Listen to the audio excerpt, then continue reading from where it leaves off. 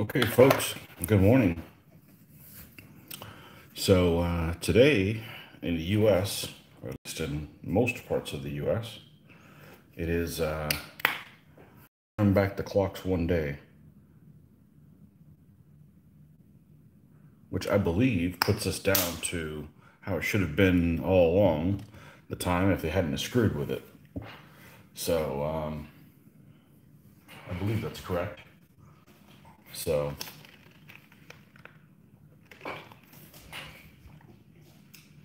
I set my alarm and automatically woke up at 5 a.m., but it's actually the old 6 a.m. So had I known that, had I had a standard alarm, I would have started painting at 4 instead of 5, but oh well, so it goes. At least it's not the other weekend in the spring where you lose an hour, which is just leave the damn thing alone. Just pick one of the two times and roll with it. But we're going to go ahead and start on our other Hungarian horseman here.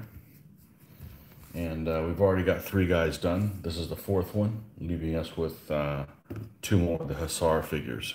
So that's what we're going to go with. I think we talked about doing a dirt colored horse, just a standard brown horse. So that's what we're going to roll with.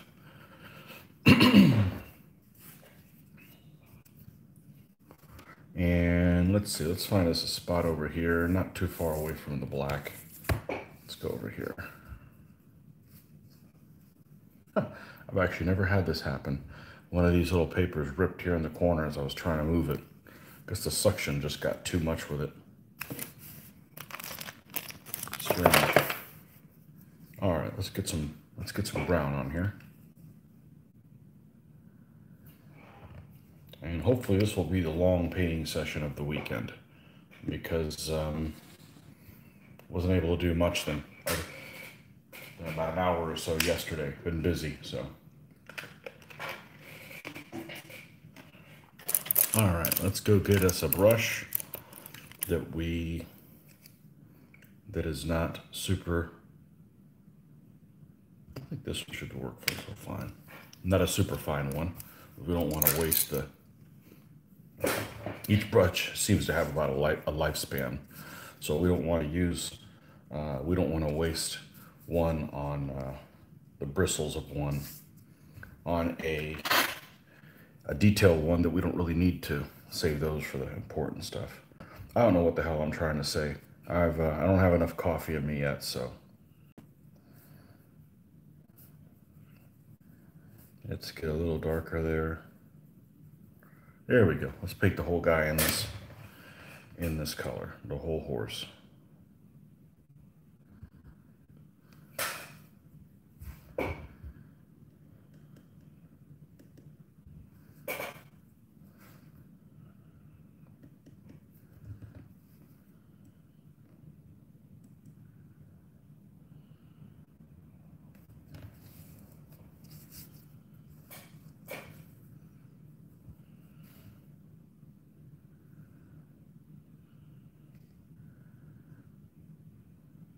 This is the mindless part of all this, where you're just painting something a solid color, or even when you're priming. Those are the parts of the painting process that I don't really care for that much. I figure anybody can do, and they don't need me.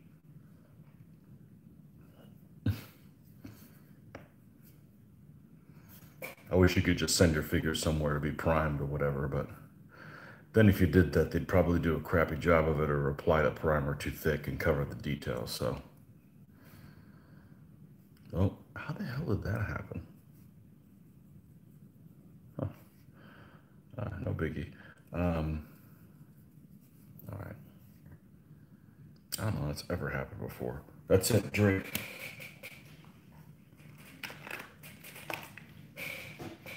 Iced coffee, that is. Black iced coffee. Let's do something. There we go. All right. Painting a horse in dark brown color, take two, action. Here we go. No biggie. It's just like, what? I don't like making mistakes when I paint. Not because I can't fix them. It just takes time. I don't want to invest time in a lost cause. So.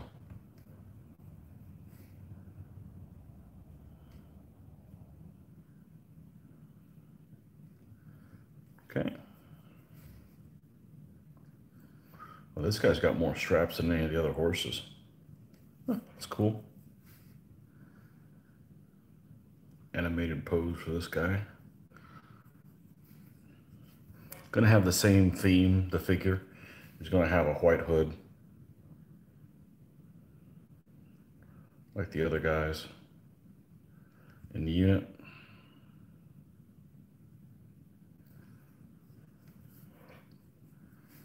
But as far as anything else, we haven't committed to any of it yet.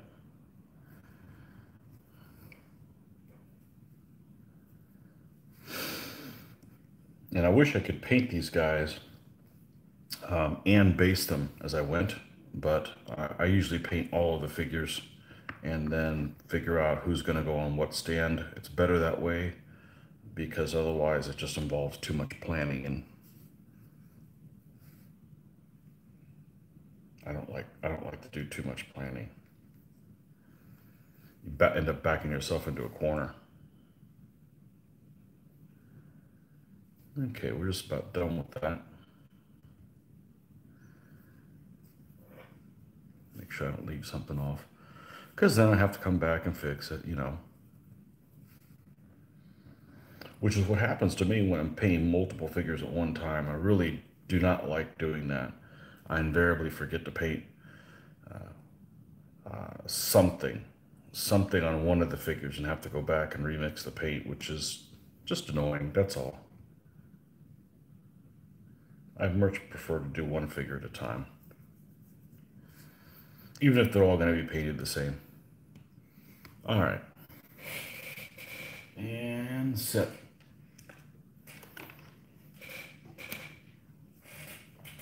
All right. Now let's bring this up a little bit.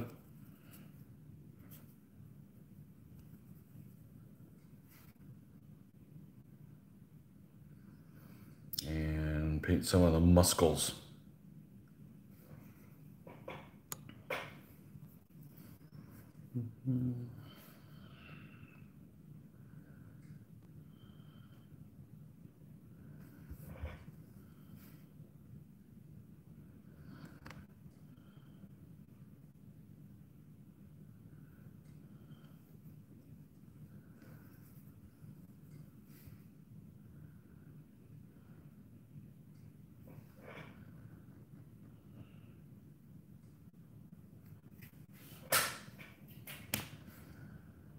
I don't really keep up with the news or anything, but I heard there's some big lockdown happening in Europe. So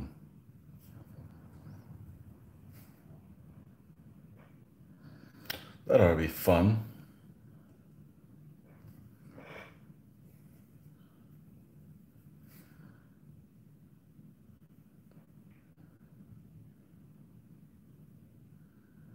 That ought to be fun. So I'm sure that's going to affect shipment of toys again, seeing how most of them come from there. I don't know, maybe there's a lot of people in Europe that order things from the US. Seems like everything I want is from Europe, so. Except for Old Glory 15. Old Glory 15's here, but I have so much of their stuff that I don't need to order anything from them.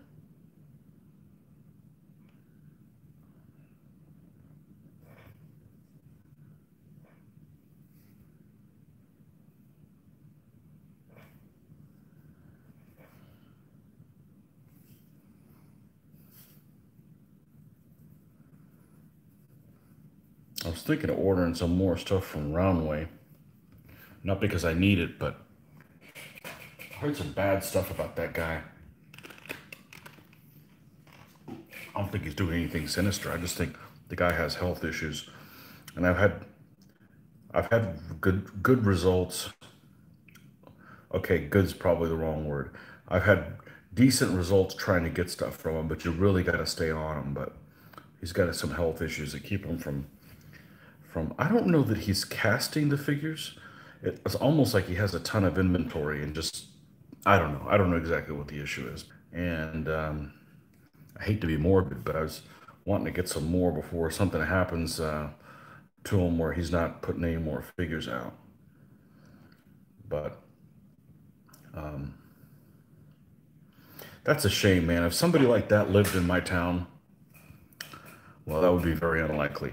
But if that guy lived in Florida, if Roundway Miniatures was in Florida, I would volunteer to go down there and take pictures of all his figures and post them on his website.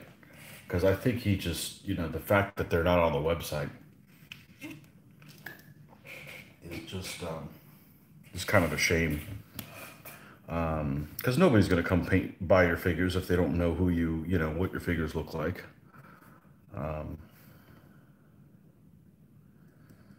don't know. It's just a shame. I hate to see any figures kind of go away. So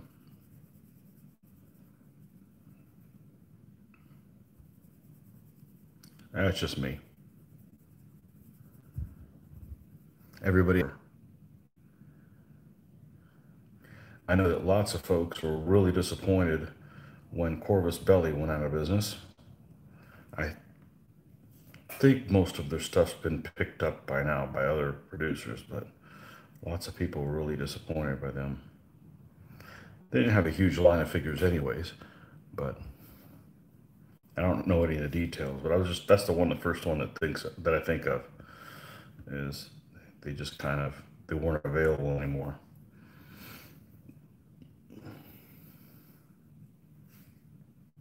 So I hate to see figures kind of disappear.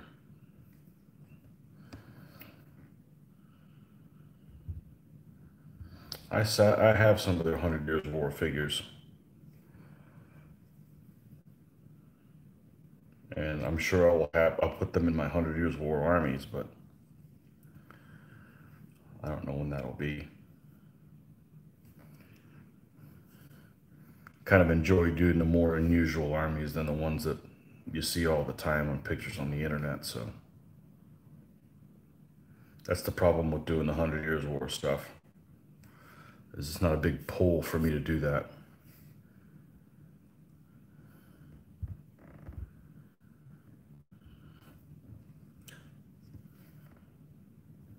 And like that, there would be a lot of other armies as well. So.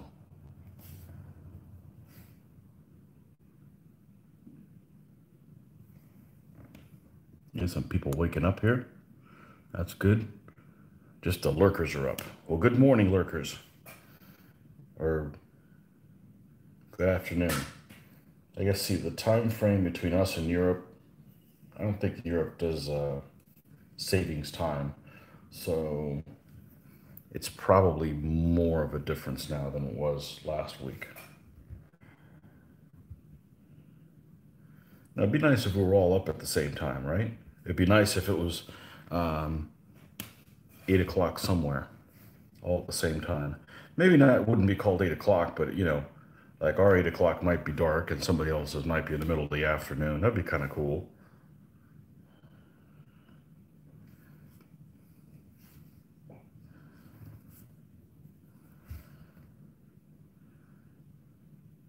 Be pretty cool that everybody would be going to work everywhere at the same time. It might just be dark or sunny. And then we could all get up at Sunday morning and paint at the same time.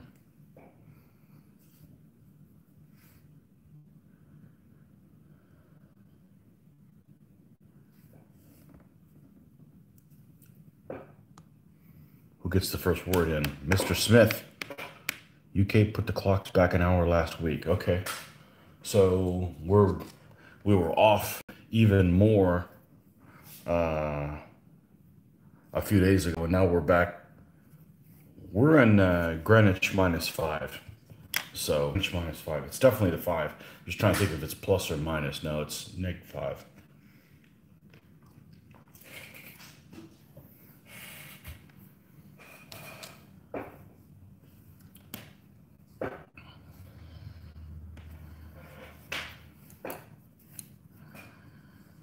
Jeffrey Smith. I know you're in the UK, and I believe you're Scottish, correct? Not that there's anything wrong with that. I was just thinking because I remember Smith and then Scottish, and I'm like, but you have an English name. Yeah, I got to do that. I got to do my pre-feudal Scots on my. I got them on my short list. I, I think what I'm going to do is I know I've talked about this before about doing the busy army and a not so busy army. In other words, the flamboyant army and the not so flamboyant army, meaning color scheme, not walk of life. And this would be a flamboyant army. And when I'm done with these guys, I will do a not so flamboyant army. And that would be the pre-feudal Scots. They're, not flamboyant. Like my Irish are not flamboyant. They're very drabbish. That doesn't mean they're not interesting because, to be honest with you, some of my drab armies are my favorite ones. But I think that's what I'm going to do is I'm going to, just to kind of mix it up, I got the pre-feudal Scots there close. Of course, with the pre-feudal Scots, what I'm going to have to do is, my favorite thing about playing my Irish, sorry, I got a little bit something in my throat. I spent all day yesterday working on a yard, and we have a lot of pollen here, and that's what I've noticed is it affects my throat for a little bit the next day. Kind of a scratchy throat type thing. Might be an allergy thing. But one of the things I enjoyed the most about the Irish is drinking along with them, and it's part of the experience. So I think with the Scots, I'll have to do the same thing. I'm not a Scotch fan, but that doesn't mean I can't do it. I'll probably pick up some Scotch and we'll sip on that while we play those guys. So that's been definitely part of the experience. I've enjoyed doing that. So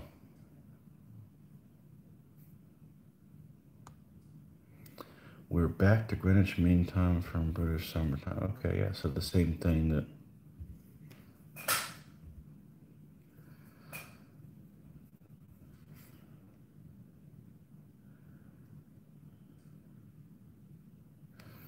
Yep.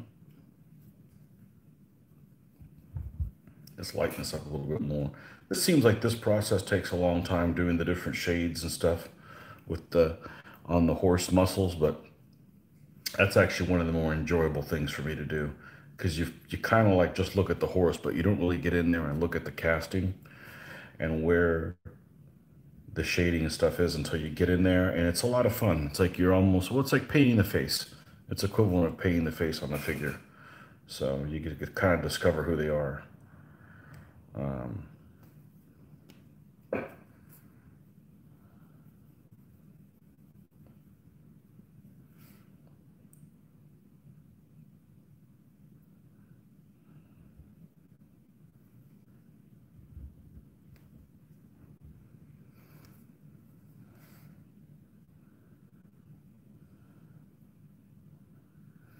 I know some of you guys, when you're working on your hobby, you're probably watching TV and stuff, like movies and stuff like that. I mean, I really wish I could do that because I find it very hard time to find some time there where I can actually like sit down and watch a movie. I get the time for it. If I turn something on, I've got a TV in this room, but if I turn something on while I'm painting, next thing you know, I'm paying attention to that and not painting, and the paint's drying on my brush, and it creates all kinds of issues for me. So I tend to not be able to watch a movie unless I'm watching a movie. So I also like to watch things that are complicated. So it's not like I've got something very basic on there. I don't do any sports. I don't watch any sports stuff. So I guess you could probably put on a game and just kind of have that in the background. But I don't do that stuff. I'd watch about as much sports as I'd listen to the opera. Not at all. So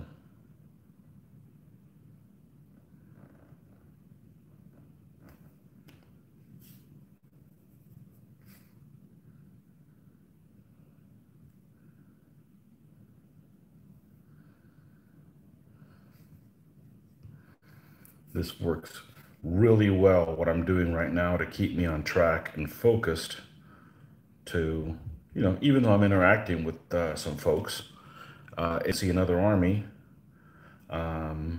kick butt on the battlefield. Or, in the case of some of my armies, get their ass kicked handed to them.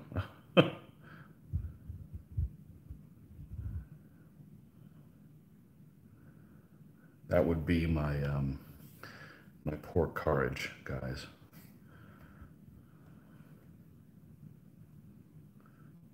I think I've played 5 games with them. I'm 1-4 with them. It's just a combination of high aggression and warband is not good. But I do love how they look. So that is the most important thing, really, when you get down to it.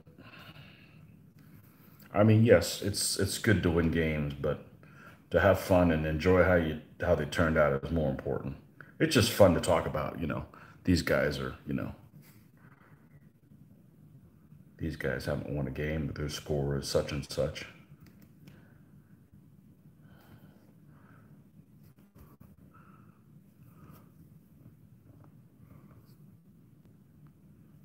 One of the DBA groups in the Pacific Northwest, they don't keep track of their individual losses. They keep track of the individual armies.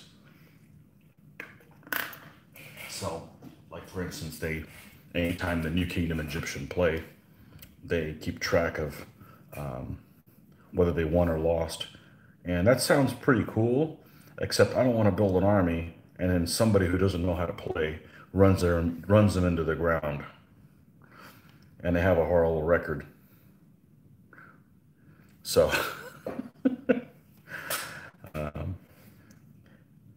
somebody uses my army and they run them into the ground. I don't know about it because they're not one of my records for me playing them. So,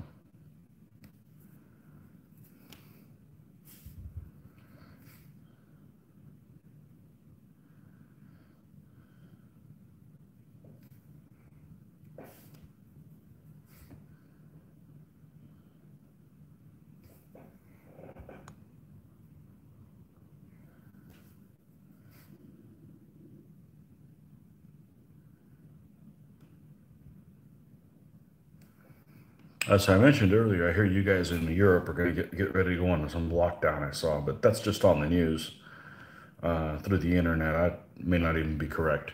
There's so much bullshit that gets spun on the news. That's why I don't pay attention to the news. Just like, okay, you guys have you guys have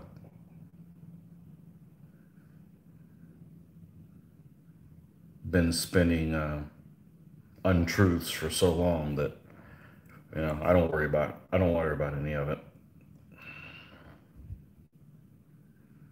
Everybody has an agenda. How about just say the news like you used to and let the rest of us figure it out?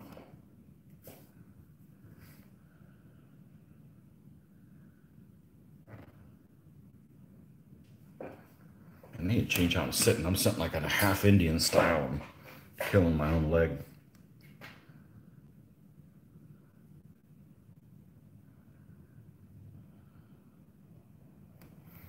Half-assed Indian style.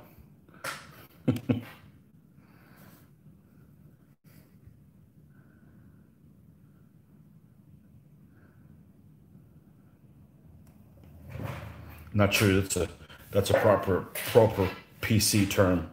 You can't use that anymore. You can on my channel.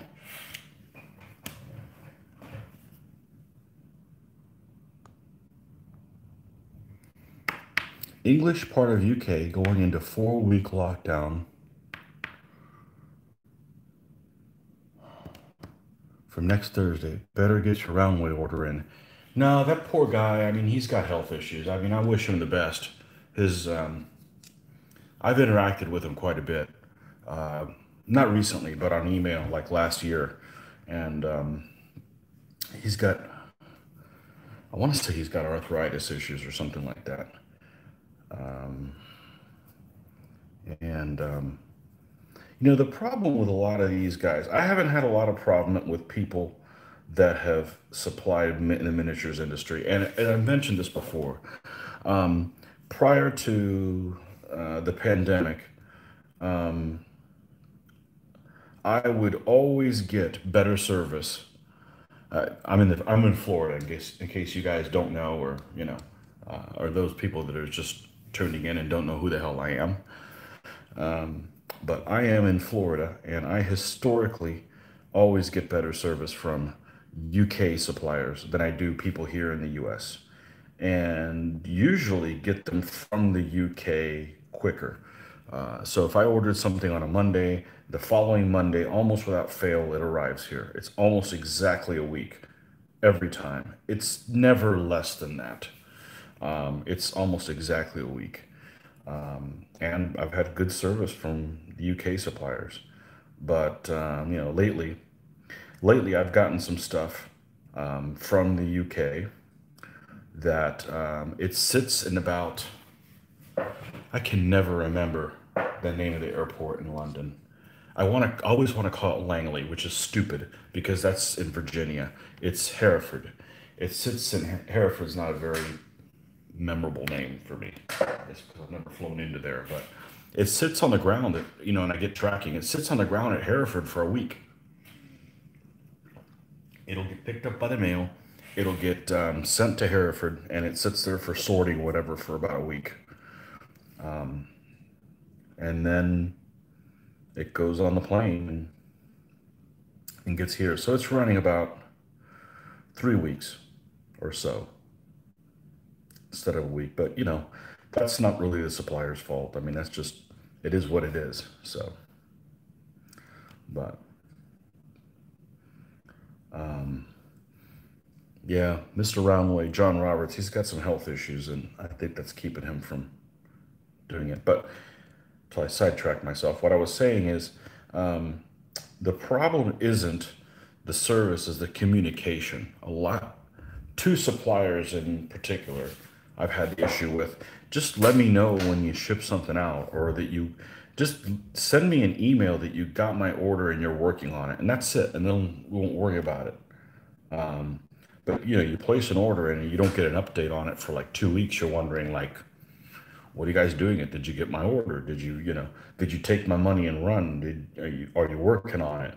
Did you go out of business? Are you in the hospital? Just let people know. Just send them a quick email, what's going on. That's just common courtesy. That's what I do in my industry, but you know, that saves a lot of frustration. So, because some of us, when we order something, we're already immediately looking for it in the mailbox. Like, okay, where is it? Where is it at? Where is it? Now, if we don't order something, then it's okay. But as soon as something gets ordered, you're like, where is it? Where did it go? That's just let us know. Just let us know what status it's in. What did I miss? I didn't miss anything. English part of UK. Yes, lockdown starts in England on Thursday. Schools will be open though. Ha! Can't get away from learning. Yeah, I don't really pay attention to the news. Here's how I piss everybody else off listening. I forget this COVID thing's going on most of the time. What? How can you do that? Well, I don't have nothing's really changed at work. I've never missed a day at work. Unfortunately, I wish I could work from home. I don't get people to sign their paperwork anymore, so you don't have to. There's stupid stuff that goes on. And I'll give you an example. I go to a restaurant yesterday, and you got to wear a mask to go in the restaurant. Cool, okay? You got to wear a mask to go to a restaurant, order your food. And then when you're at a table, you could take your mask off, obviously, because you can't eat with one on. But there's nothing about, when you pay for it, and they don't want people to use cash, which is fine, because I don't like to use cash, because it's a pain. I use cashless cash. I pay with a debit card, everything. I got credit cards, I just don't use them. But they want everybody to pay through this transaction where you're using a common keypad where everybody is touching it. I'm like, okay, but nothing about that. I mean, that's how you get germs. We go to the theme parks in Florida, we used to a lot, And half of the time that you go to them, this is, last year and before, I'd say half of the time you go to a theme. Why did I put the white over here? I'm an idiot. Okay, just don't pay attention. Don't learn how to paint in this video from me. Let's put some white over here so it's easier to access. But in the past, you go to a theme park, and half the time you go there, you come back with some kind of a cold. Nothing life-threatening, but, because you're exposed to germs from all over the world. Orlando gets a lot of visitors from many places, but in particular, large groups from, we usually go in the winter time, so it's their summer. Large school groups will come in, like it'll be like all girls or something like that. I'm sure it's some kind of sports team or whatever, and they go take a trip to Orlando. And invariably, you end up getting a common cold or something like that from other parts of the world because your immune system's not used to dealing with that kind of stuff. No big deal, but this year I've been the healthiest. We haven't been to those type of places. And I'm wondering if a lot of this hasn't really, all right, let me get my thoughts together before I say it. Not because I'm saying something controversial, just I'm trying to think of what it is. My wife has noticed a lot of people before this that go to the bathroom and don't wash their hands. Like, why would you go to a public bathroom and not wash your stinking hands, especially using the stall? Because, girls' bathrooms are all stalls. And she's noticed several people go into the stall and not wash their hands. And because of all of these precautions that people are taking, I think people are a little bit more cognizant of that. And then maybe some of these non-hand washers are washing their hands now. I don't know. It's just, I've been the healthiest I've ever been this year. From common cold and stuff, I haven't gotten one. And I don't know. Maybe things were just really lax to begin with, but not sure how I got on this subject. But anyhow, yeah, I forget this COVID thing's going on until I end up going to a store and like I want to get paint and they're cleaned out of paint. Which, by the way, I went to a craft store yesterday and was able to buy more of the brown paint there, the cheap craft paint that I use for the base color. I like my woods and stuff. So I got that. I picked up 2 bottles of that. But, supplying things in normal areas, in normal quantities has kind of been an issue. It's a little bit better now than it used to be, but I don't like going to stores and things are half stocked. It's weird. So, but I forget this stuff's going on. Most of the time during the week, what do? I wake up, I go to work, I come home, and that's pretty much it. I mean, I don't go anywhere after work. I don't interact with the public and stuff, so I bought my laptop. I hadn't had a laptop for 8 years, and I bought my laptop in March, just before everything went to shit and started closing down. So I did time that perfectly. I don't want to spend that kind of money and buy something sight unseen. So yeah, I don't know. I don't know when this is going to end. I have a feeling it's going to be a lot longer than anybody thinks it is. I don't know what caused this up spike over there in Europe, but you know,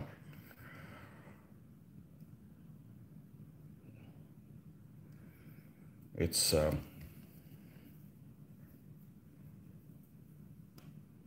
luckily it hasn't really affected anything here.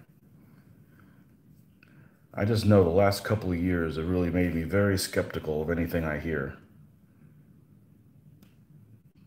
because everybody's got an agenda now. Whether I agree with it or not, I don't want agendas, man. Just tell me what's going on. I'm a big boy. I can do my own taxes. I could figure it out.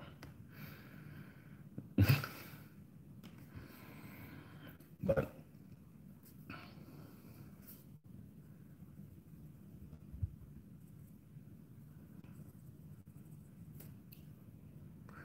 If those people that are running around, and you guys probably know somebody, there's some folks out there that are really legitimately scared. You guys are gonna be scared for a while, man. You gotta need to be medicated because I could see this kind of stuff going on for 5 years plus. So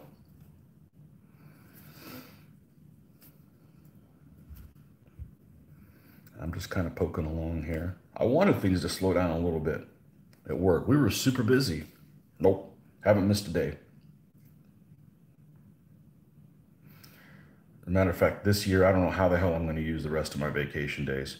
I'm probably going to end up having to leave some on the table, which is all right. I mean, I've had things come up where I've had to take extra days than normal. Not a huge amount, but you know, over the years. So it doesn't bother me. I'm not going to just take a day off to sit at home. I would, but the problem is I got to leave everything done and then fix it when I get back, and it just isn't worth it. I'd rather just stay at work. So, besides, it's not like I'm going to sit at home and paint all day. You guys will get a 12-hour video of me painting. No, I'd end up getting sidetracked into other stuff. So, I don't know how many shades I'm doing on this horse, but man, he's really turning out nice. And I'd show you a picture, but it just won't even do it justice. It won't be until I take a picture. Somehow the video quality is just crap, you know? Let's see if we can get, it makes a big difference when I can put it on something and I'm not jittering it around. Let's see if we can do that.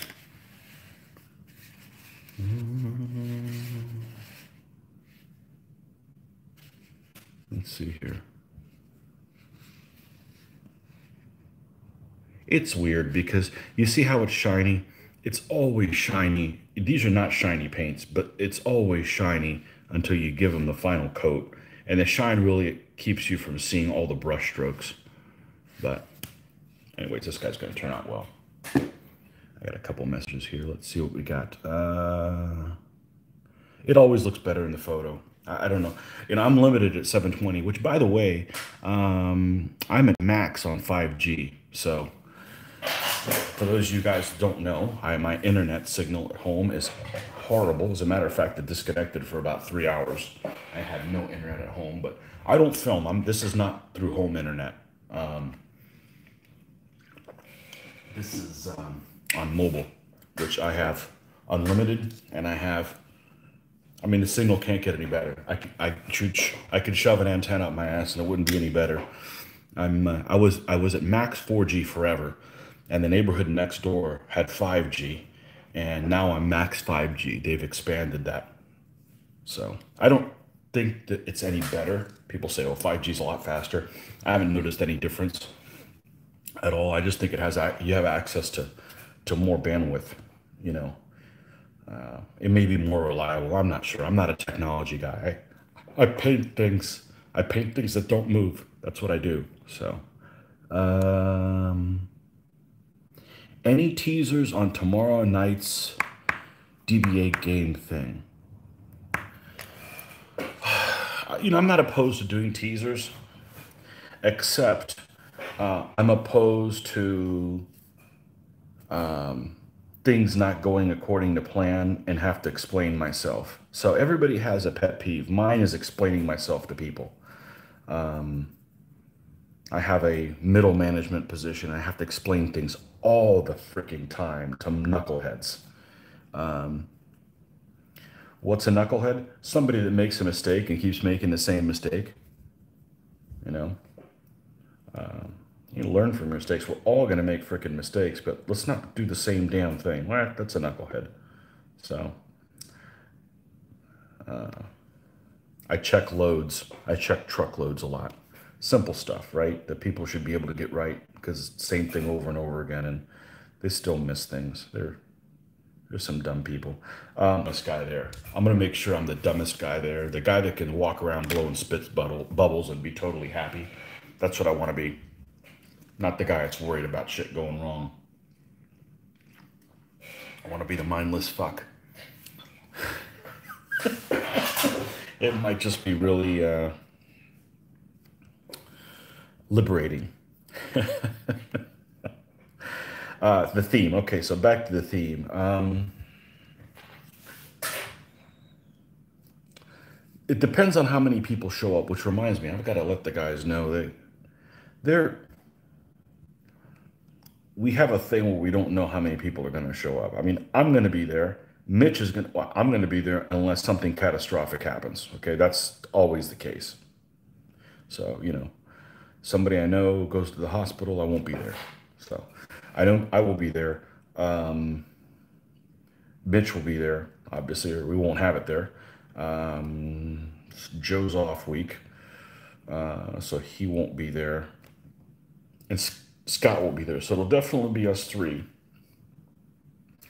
plus the wild card of Luke. So,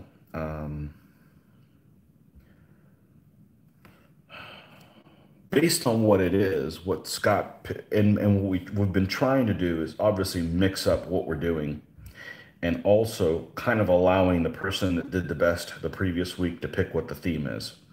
Now, obviously, let's say if it was a week that Joe won, Joe travels from out of town. It doesn't make a lot of sense to let him pick what the theme is if we know for a fact that it's a week that he's not going to make it. Okay. But he didn't do the best last week. Mitch and Mitch Scott and I all went 2-1. So I pick things all the time. And I just let Scott, hey, Scott, what do you want to do? And he kind of picked the theme. Because, if it sucks, it's his fault. Nah, I'm kidding. It's not going to suck. But based on what he said he wants it to be, I should be able to do, might see some Irish there, which, is always fun for me. So,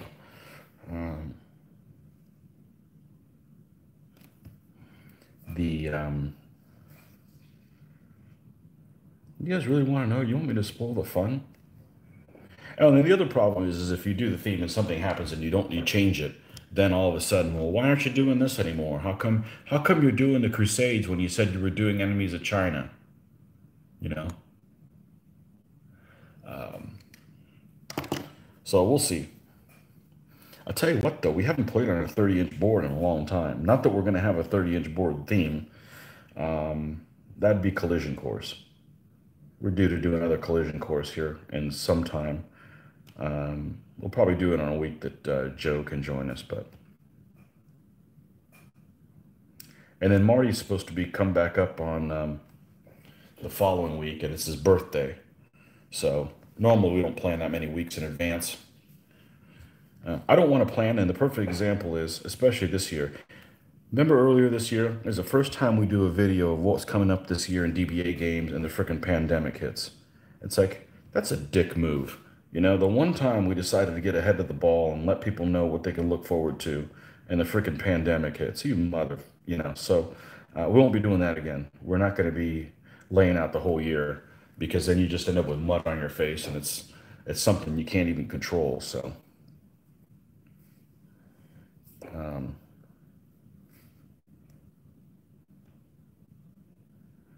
And how many layers am I going to do on this horse? I don't know. He's not done yet.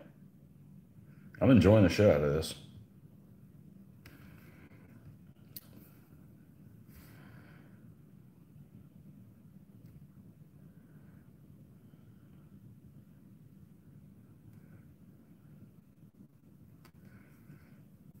That, and not everybody's listening right now. So if I tell you what the theme is a little later on, I'm like, well, that theme that I talked about, why not soon enough? It's nothing, out of the ordinary, but Scott picked it, so if it sucks, it's on him. That's my disclaimer.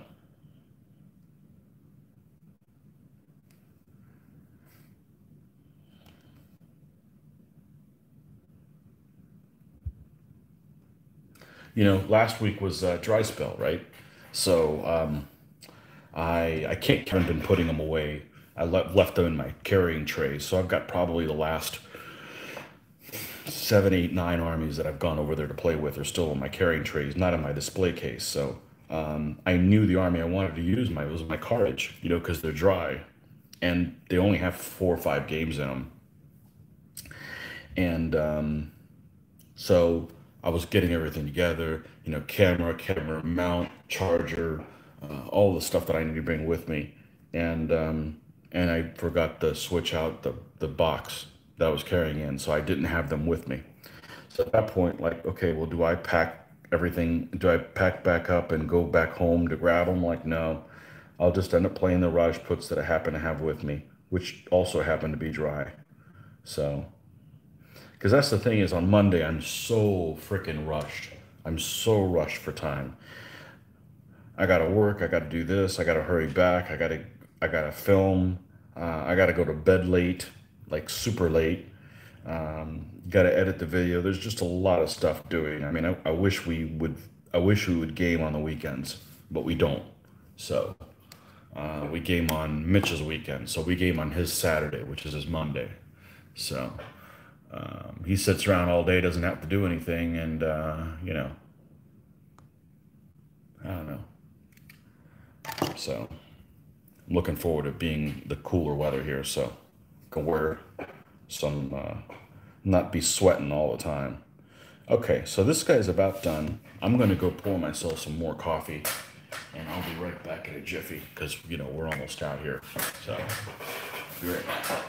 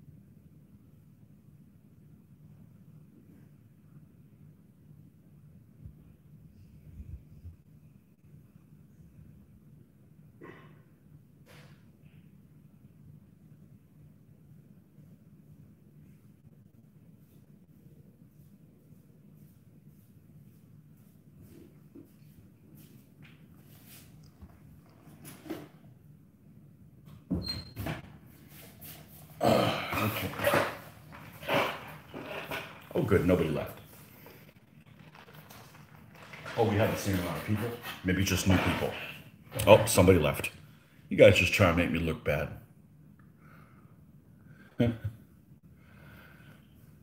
I can wait for the video later next week. Yeah. Yeah, so I'm trying to get the video out on Tuesday, the next day.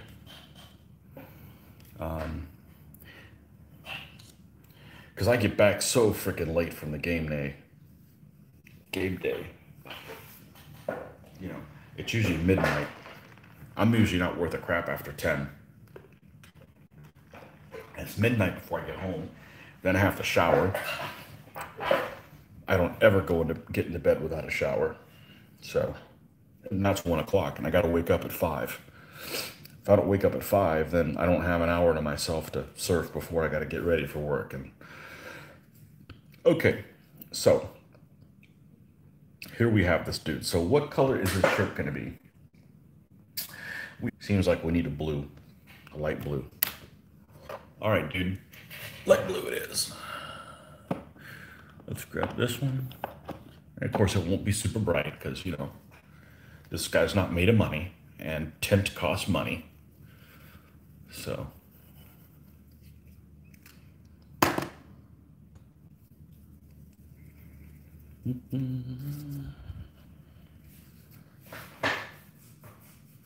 Yeah, so a couple of you guys are from the UK, so interesting looking at the stats on the videos. Most of the people that watch, well, I think it's most people that watch that are signed in. I could be wrong, but I don't know exactly how it works. But most people are from the UK. 39% or something like that are UK watchers, and then the US, and then everybody else. So 2/3 of all the viewers that I get, or maybe even more, are from the UK and the US. So with the UK being a higher amount, so I know that if I want to offend something, the maximum amount of people, I just need to do some say something offensive to the people in the UK. No, I don't have anything. I don't have anything bad to say about you guys.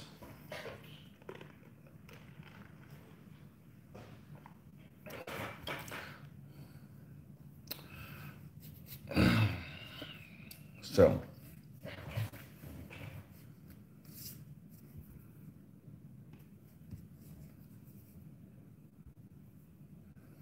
I had a friend of mine who has a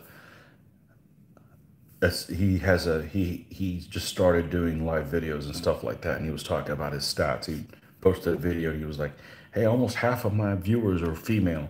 And I'm like, I don't think I have a single viewer that's female. Mine are all old English white guys that are 10 years older than me. That's my demographic. That's my demographic. English white folks, UK white folks, I should say that, because, you know, UK, Scottish, Welsh, we don't want to discriminate between all those different areas, but, and about 10 years older than I am. So you guys are pushing 60 for the most part. And it makes sense because I started gaming with people that were about 10 years older than I was. That's kind of the demographic, at least for historical stuff. This other guy does, he does all kinds of stuff. He does board games and fantasy. And now I'm sticking to historical stuff. Anybody can do fantasy.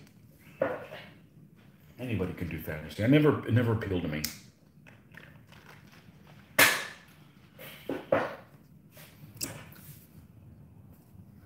I'd rather learn about real things than Games Workshop fluff.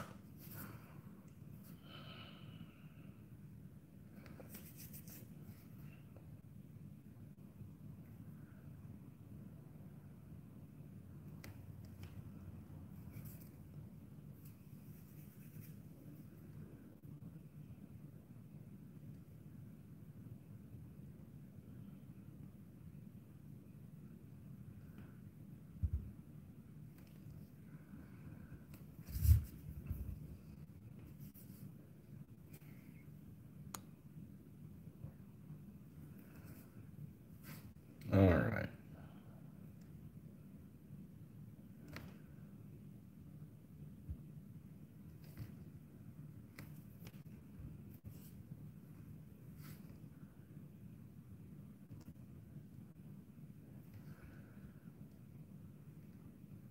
Ah, that's the belt. And this is the end of the shirt. Sometimes it's hard to figure some of this stuff out, where things end and begin.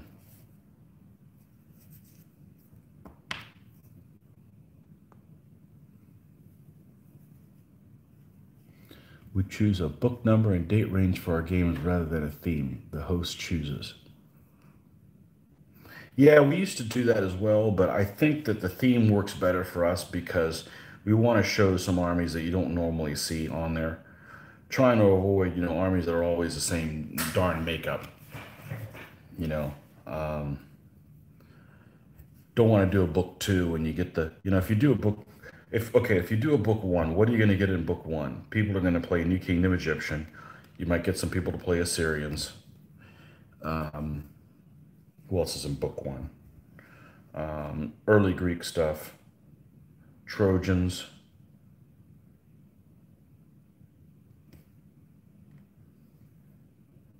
That's pretty much it. That's the only armies you're going to see. Nobody's going to come in and say, "Oh, I'm going to do the early Sumerians." We don't know. We don't have anybody who has those armies, and they're really deficient in some areas. Some of those armies, maybe not that one, but like if you do a book two, you know,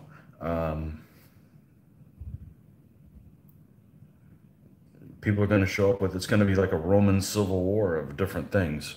So nobody wants to do that. Like in a tournament setting, if I'm running a tournament, you know, I match things up with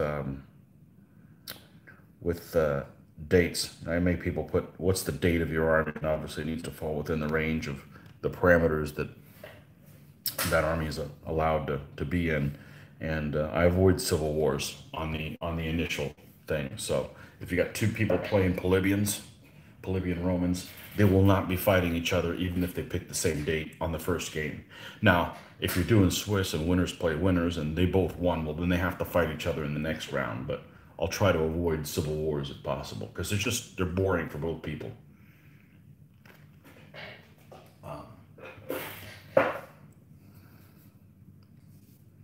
But we tend to mix things up. What I don't like is I don't like the match pair. I don't like the match pair matchup. And for those guys that don't know, the way the match pair works is you bring two armies. Every person brings two armies with them. And they'll say like, okay, here's my feudal Spanish and my Almoravides. So you show up with both of them and somebody comes and plays you. They get to pick which one of the two armies they're going to play. Two games like that. And then another two games. So in two of your games, it's a four game round. In two of your games, you end up playing with your armies.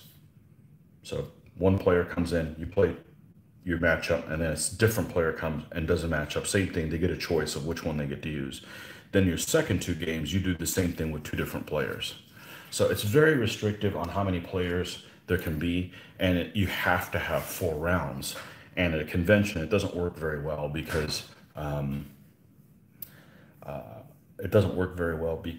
you need to you need to have a certain amount of time, or the games end up being very rushed. So I would rather people finish their game than call a game on time, unless it's a situation where both people were specifically trying to be avoiding, and that's actually happened once in the last 10 years. But for the most part, I want people to finish their games. That's what means to me, is finishing your games. Every game matters, every game counts. So let people finish their games. There's going to be some people that are done in 20 minutes, and there's people that are going to be done in an hour and 15 minutes. As long as everybody has time to get their game in, then that's really what matters. So, and as a painter, I hate the match pair because I I want to play with the army I just finished. And in a match pair, and nobody gets, I don't mind people playing with my army, but nobody gets to play my new army first.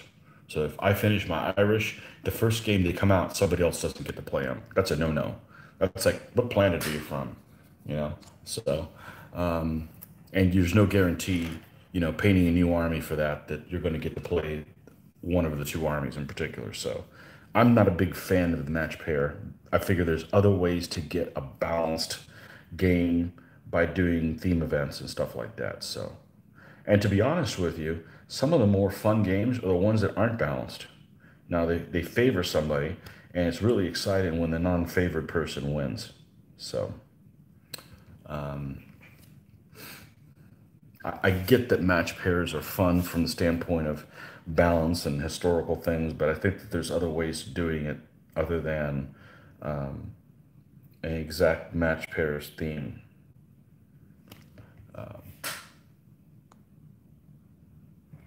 But certainly that's a way to do it. I mean, and that can happen sometimes. You got a theme like armies and enemies of Rome, and everybody could show up with a Roman army, and then you have no enemies. So,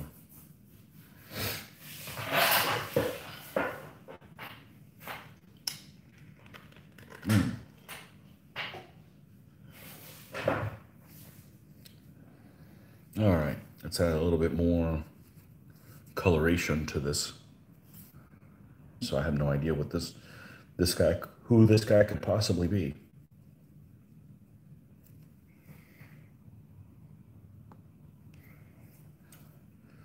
I can't get in too deep into an army, or, you know,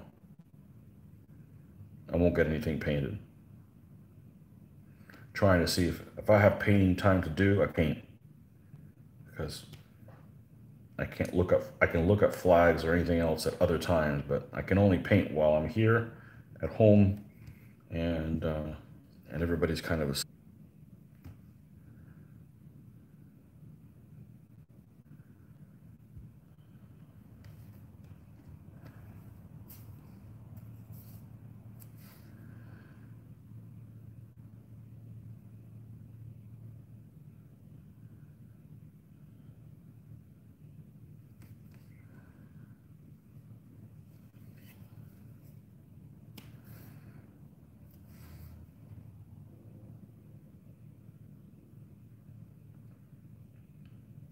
Now, I've thought of setting up and doing a game, by myself and film it, but I'm better served doing this because this is what I need to get done. I can play a game anywhere. And we're trying to film every single one that we do. Now with the new phone, it could handle the long videos and not jam up. So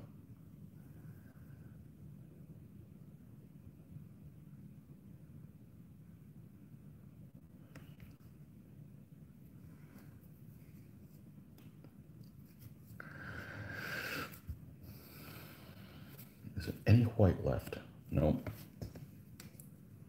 It's not alive. Oh, that's right. We got the white one over here in this stupid place where I put it over here. Some moron put it all the way over there.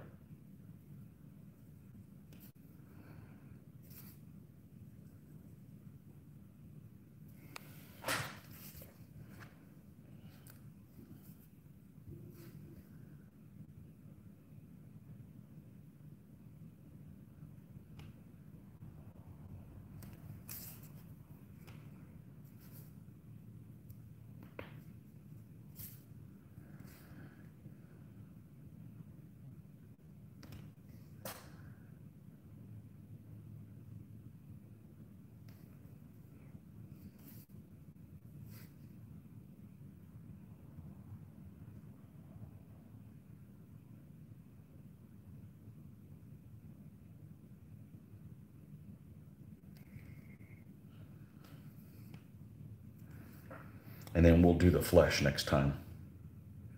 Next up is the flesh. And then we'll do leggings, figure out what color leggings he's going to have. White hood. We know he's going to have some kind of a variation of the light colored hood.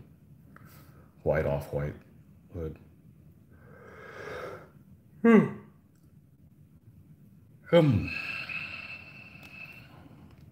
Decided to do that kind of theme to tie them all together. The one description in the one book says that he was, the figure had a white hood, so that's kind of the thing that I picked to kind of tie them all together into a unit or into the army. You just have to make, sometimes you got to make judgment calls like that, and because the information just isn't available. So it's not like you're picking purple or something like that. You're not picking something outlandish that just wouldn't have been. So make an educated guess and put your own spin on it. Should I go up a little bit more? I think I will. Just a tiny little bit.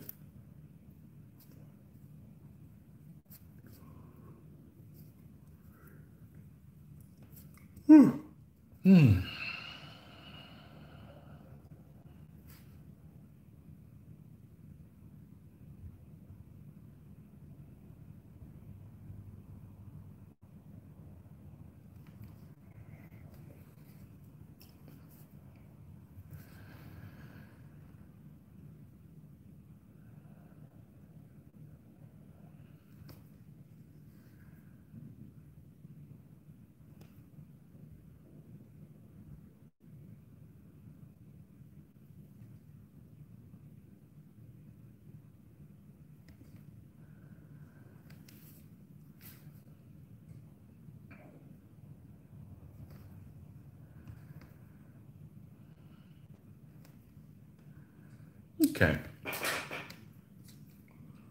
I'm gonna do this guy's face. You got a little spot here that popped.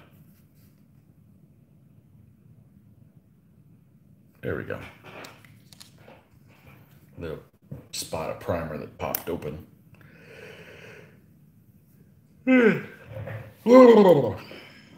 Let's see what we got here. Nothing. Okay, you guys are just on cruise control. That'll work.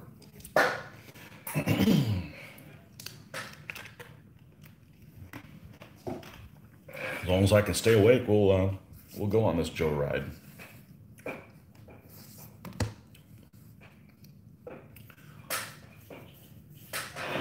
All right, let's see. Where are my usual suspects? Here we are. Red leather.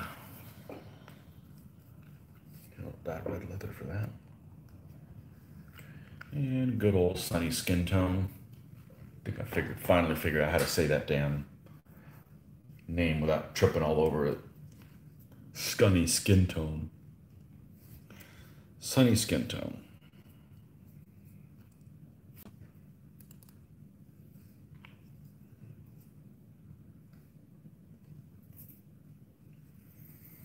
Put that away. Put the blue away.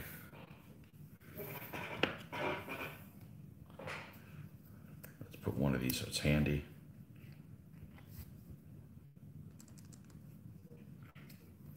And we still got black. All right. I just realized I've been doing the big non-detail brush for all this other stuff. Oh well. Give it a new lease on life. We're not going to do that for flesh though.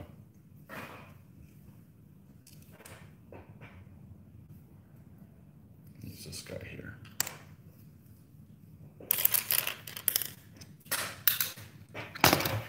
Lose my glasses so I can see. What?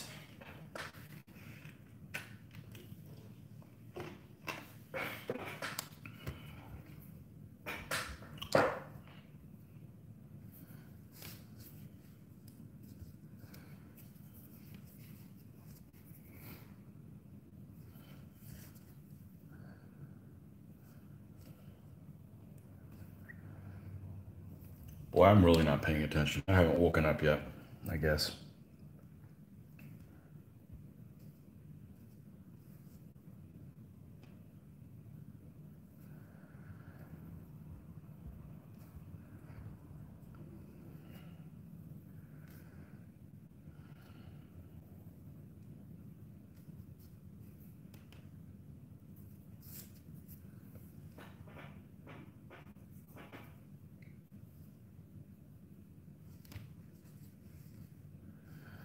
All right, we got a little hand hang out over here.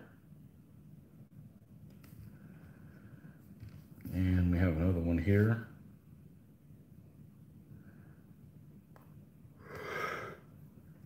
Mm.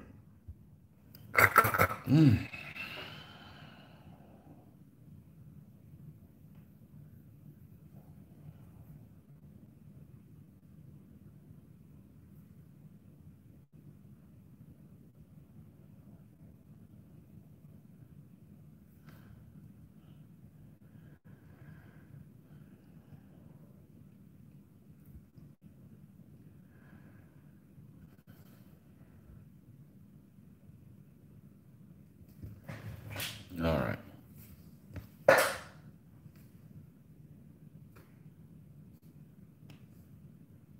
Oh, these dumb bastards have eyes. Son of a bitch.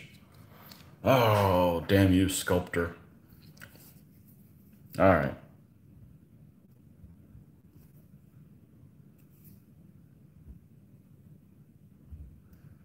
Sometimes they have eyes that are visible, sometimes they don't have eyes.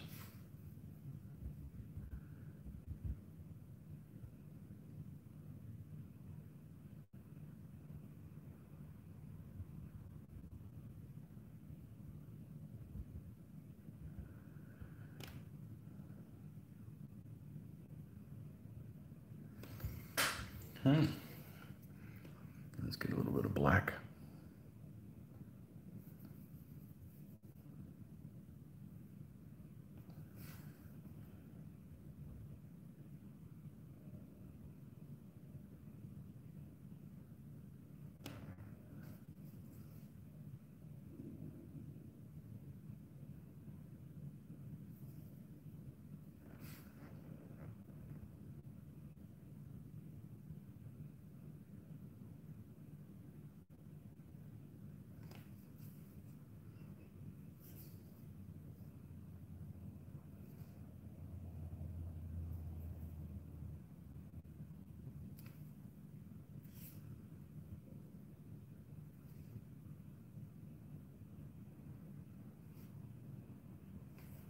All right, this isn't working. Let's get in there.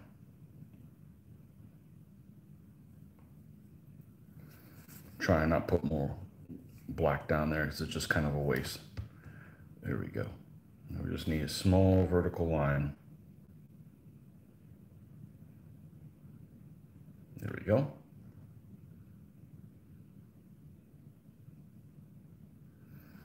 There we go. All right, now we go back to where we were on this, which is adding more of this to it.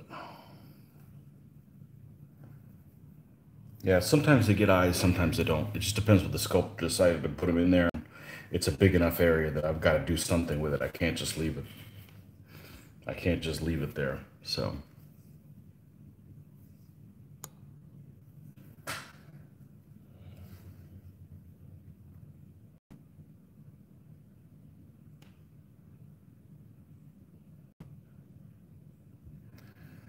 Okay.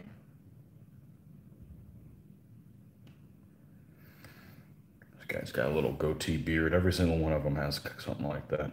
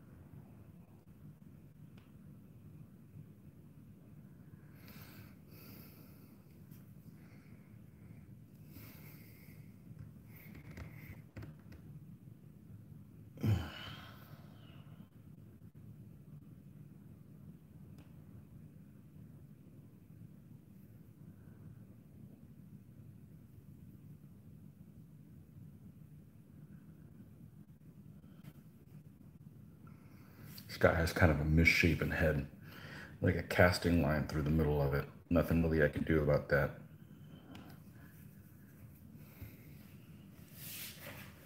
We'll make it work.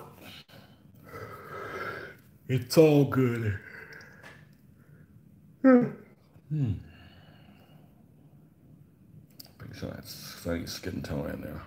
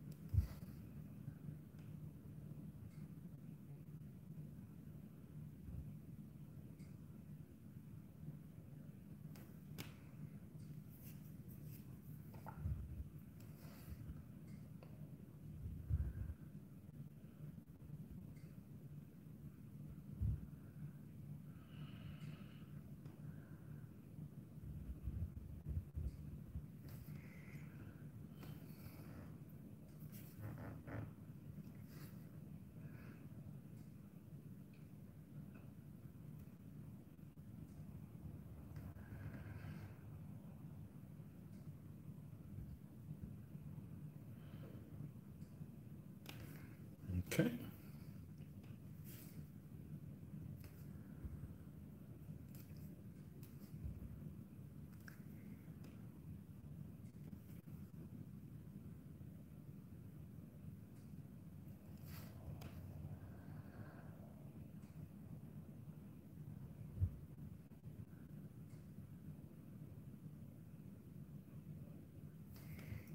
You guys are quiet this morning.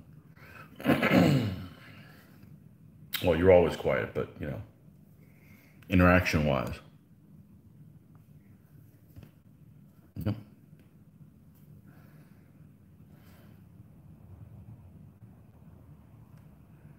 Guess it'd be the time to ask questions because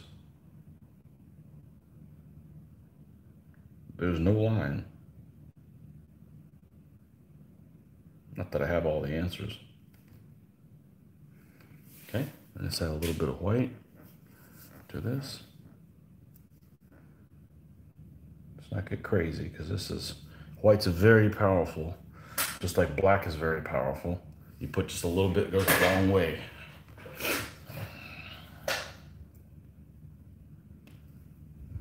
Yeah, 5 folks, welcome, welcome. Come on in.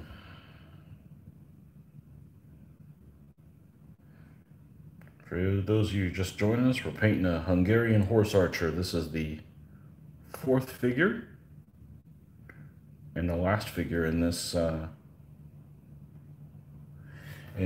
because we got a couple of hussars to do, but they're wearing something totally different. They're wearing a very Eastern type of robe. We'll have to do some hunting of some pictures to get an idea of what some of those guys may look like, just to kind of form our own opinion of how I'm going to paint them. So,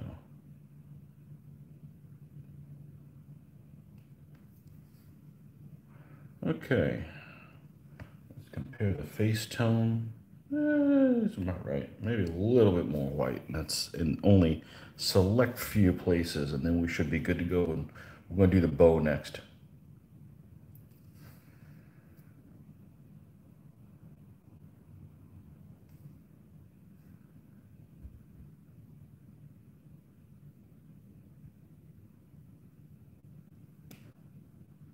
Okay, bow time.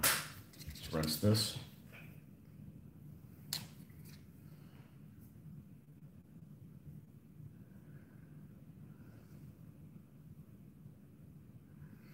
We got some paint stuck on it. Let's see if we can't take care of that right now.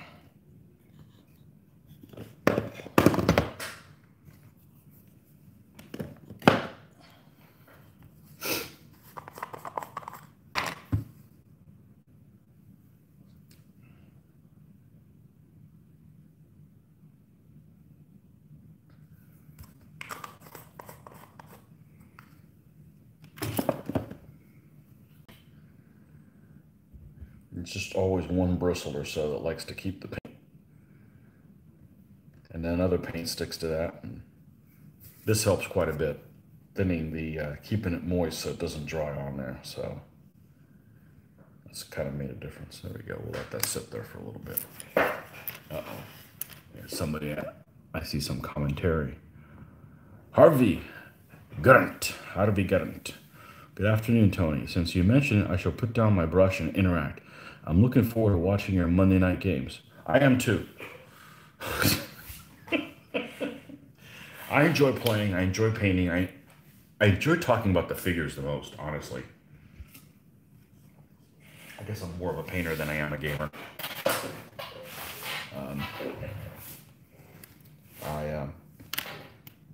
I've done so much gaming that one more game doesn't make that much of a difference. Let's see, what to use for the bow. You got some of these brushes like this one. Look at this damn thing. I don't know if you can see it that well. Here.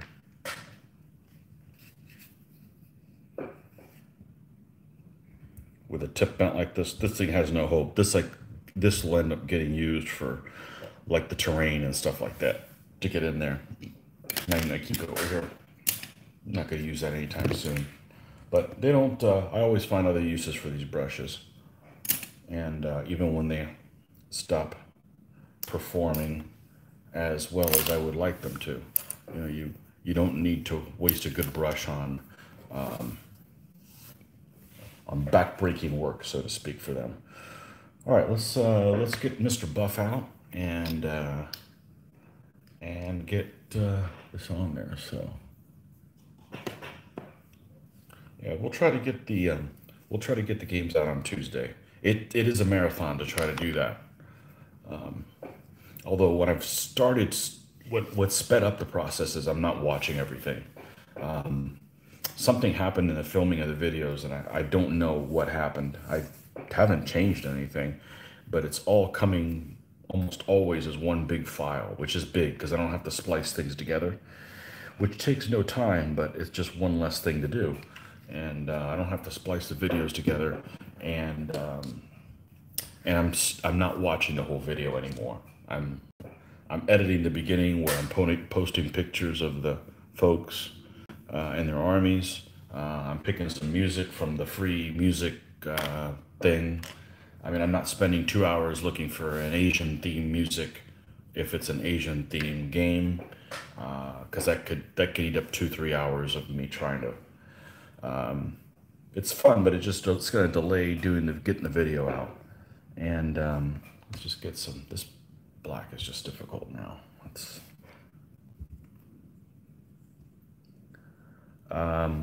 What else am I doing a little differently? Not watching the whole video, because a 4.5 hour video means I have to watch it for 4.5 hours. It's a 4.5 hour delay, which those 4.5 hours means it's not going to go out the next day. So I'd like to put them out the next day, the following day after we film it. And shooting it at one big stream is a lot easier than doing one battle at a time. So just trying to do methods to keep myself from burning out and saying, this is too much work. I don't want to do these videos again, because I don't want it to come to that.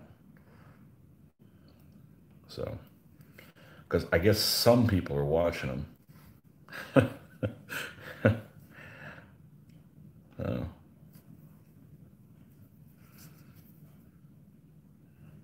and some people are watching them, and we're trying to get most of the stuff right.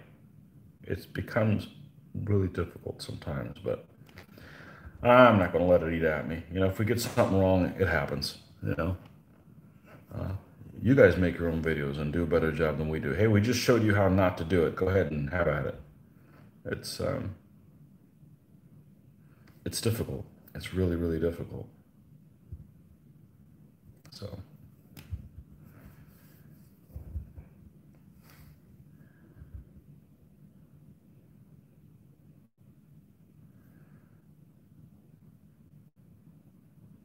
Strange poses. Guy's like almost resting his chin on the top of the bow. Not something I'd want to do if I'm riding on a galloping horse. Doesn't sound like fun to me.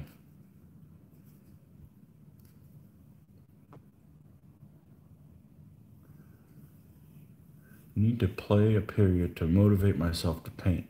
My group managed to play a three aside Napoleonic game. 3 of us ordered more figures the following week, and a 4th guy got his lead mountain out. There you go. That's what it's all about.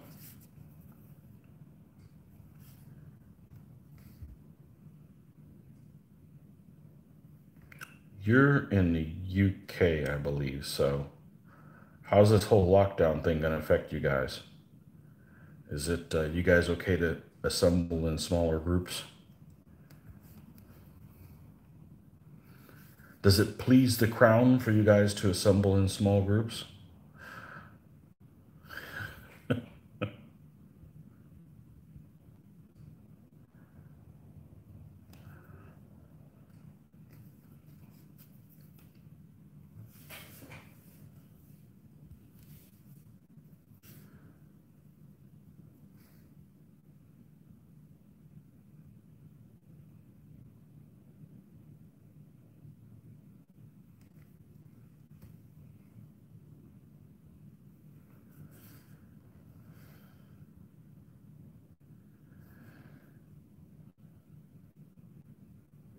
Seems like the hotbed of DBA conventions, well, not really a hotbed considering none of them really going on, is Australia. They seem to have found a way that has they've been successful having, 10, 12 people at a gathering just to play DBA. It's not a full-blown show or anything, but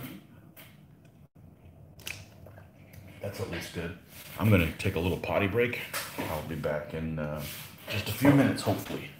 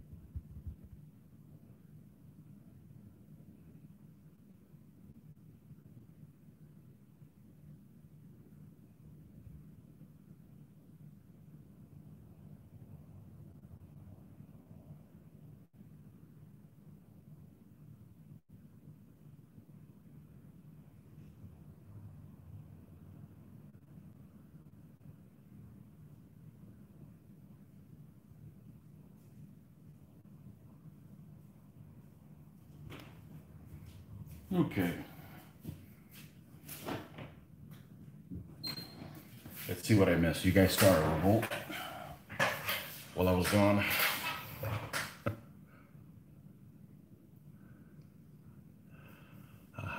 We've managed to limit our monthly meeting to 6. So one guy has to drop out. Looks like we will have to cancel our next meeting, perhaps the December one too.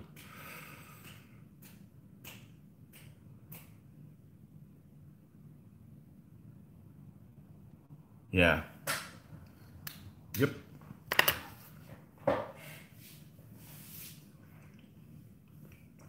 So you have a 7-player group. That's a good number. That's a good number.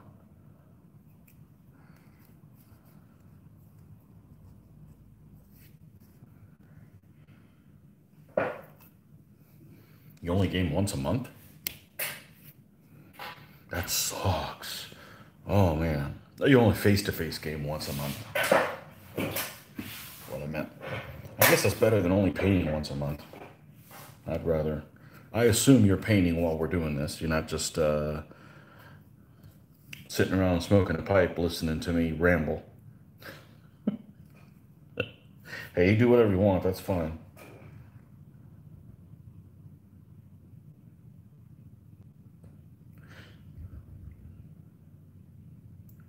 You don't even have to wear any pants if that's what you want to do. Sorry, trousers.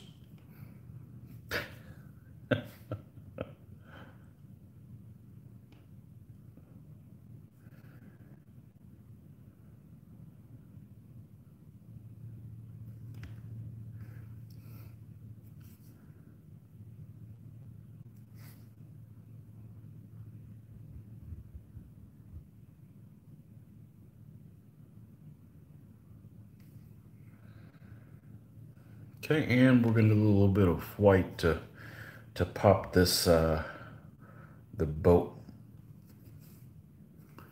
White keeps moving on me.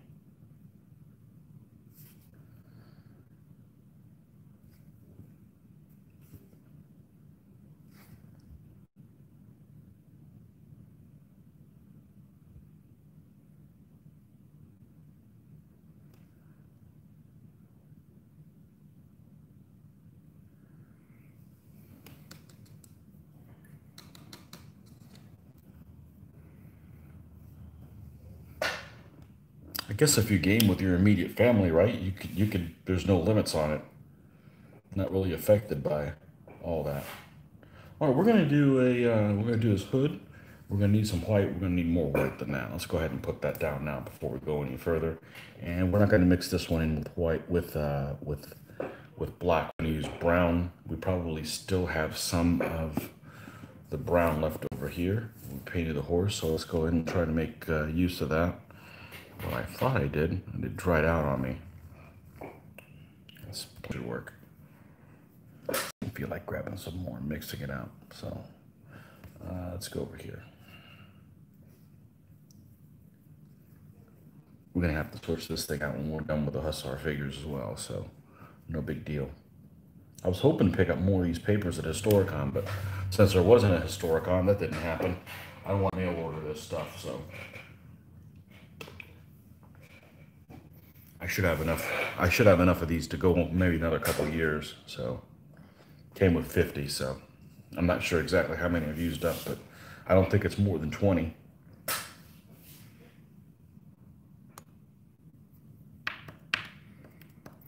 We're able to hire a village hall for Saturday 9 a.m. to 4. So these games are pretty large. The Holy Night game used close to 3,000 28mm figures on an 18x6. Oh, geez. That takes up a lot of space. That takes up a lot of space. A village hall.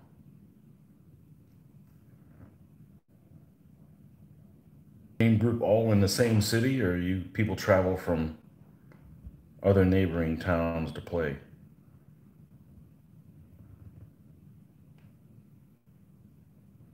28mm figures, man, that just takes up way too much space. That takes way too much time to paint. That's what would keep me from doing something like Saga or something like that. It's just, well, that and the fact that they redid the rules again. That just, I don't have time for that nonsense to throw money at a problem.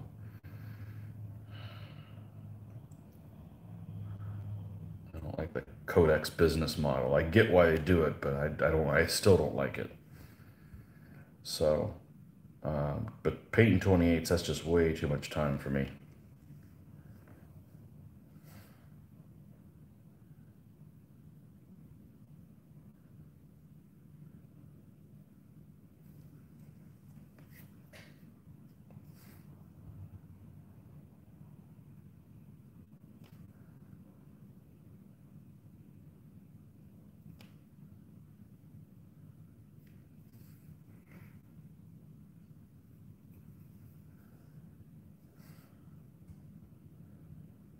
Never got into Napoleonics. Had a group when I was younger that was playing them, and they just didn't look like they were having much fun. We're all from the same town. Our joint collection of Napoleonic figures has been built up over the last 20 years.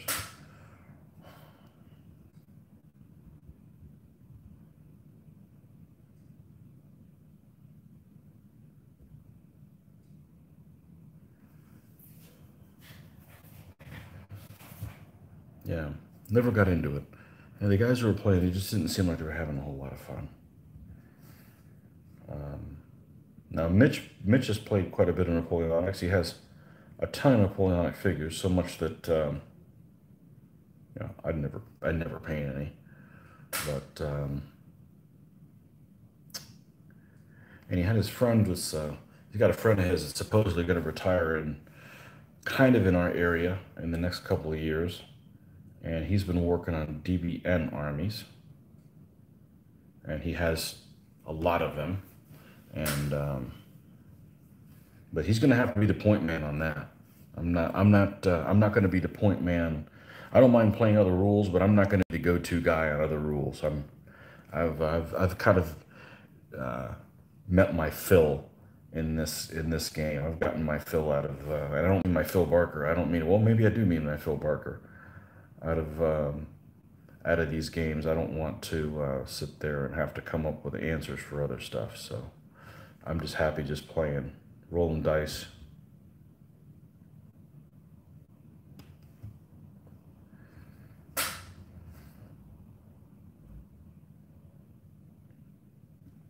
One thing we played some amount is we played this board game called, it's kind of like Axis and Allies, sort of, called Napoleon in Europe. We played that. It's a game. I used to actually have a copy of it, and then Mitch had one as well before we even knew each other. And it's a beautiful looking game, and we hadn't played it, any of us, until like maybe 3 years ago. And then started learning how to play it, and we probably played 7 or 8 games of it. And pretty decent game, but a lot of people are just kind of sitting around waiting when two people are going at it. So I was fortunate enough to be in the middle of it when we were playing. I decided to play the Austrians, and really like the Austrians. So I got a soft spot for the Habsburgs anyway, so that kind of helps. But if I was going to play, if I was going to paint Napoleonic figures, it'd be Austrians. They're all white, and could do different shades of the white and stuff on there. But I won't be doing any of those. Mitch has too many figures already. He's got all the Austrians, English, French, Russians we could possibly need. Prussians.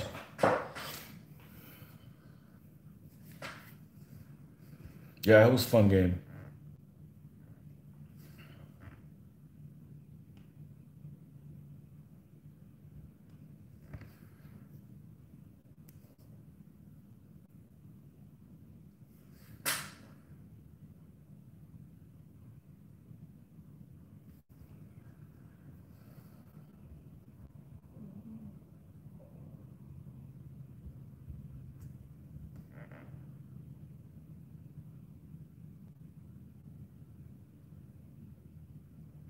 Napoleon in Europe.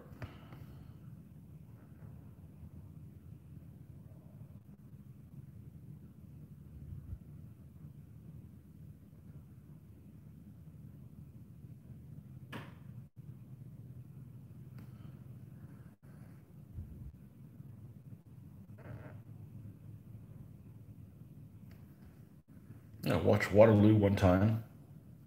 Started watching the Sharp series, which everybody really likes, and I don't know, maybe watched 4 or 5 episodes a little while ago, and I just couldn't get into it. Couldn't get into it because I I don't play, I don't game that period. If I game that period, I'd probably like it, but um,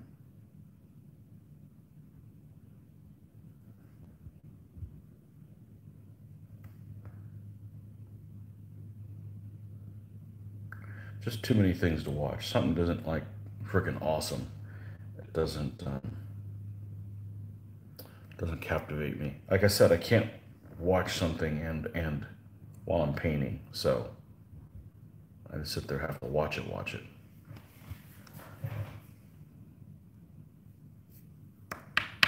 You're still painting more. Okay, well, that's good. The appeal for me would be to learn about the uniforms and which ones have the this color piping and that kind of stuff. But I never really got into it because, like I said, the group that was playing it didn't look like they were having fun, and the army the uniforms are too similar. I mean, I know they're all different, but I mean, as far as style and stuff, they're just too. There's just some parts of history I just don't really, not really. I don't find the warfare particularly interesting. American Civil War comes to mind. I don't like the uniforms. I don't like the form of warfare. I don't like to play American conflicts because I'm already American. It's boring. You know, yeah, I really don't like American Civil War. Never have.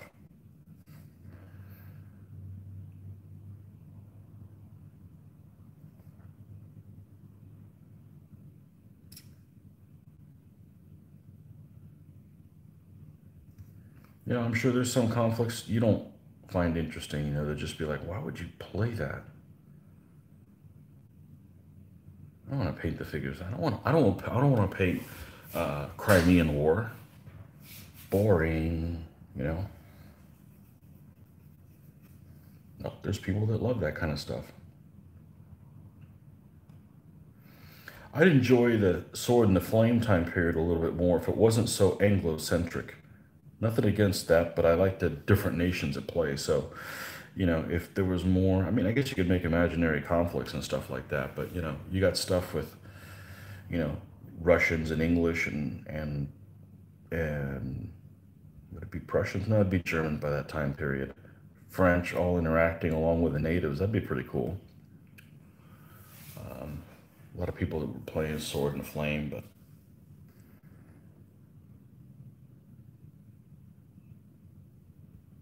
actually might be cool to do in 15s. Just not a huge variety of people that make figures for that, but I was toying with the idea. We were doing a brainstorming session after one of the games of Sword and the Flame, and I said he was thinking about doing something in Afghanistan. I said, well, that would be freaking great because you could do, in Afghanistan, you could have the local guys plus all the different tribes you could have. You could have English, you could have mercenaries, missionaries. You could have Russians. You could have all these little subplot type things going on. That'd be pretty cool. That'd be pretty cool. I just don't know the rules well enough. Otherwise, you could probably. I don't want to paint them in 28s. They play in 28s, but it's too expensive, take up too much space. But shit, you could do something like that and just base them on 15s and do them individually. That'd be all right. We stop talking about it. I'm gonna end up starting to serve figures for that period.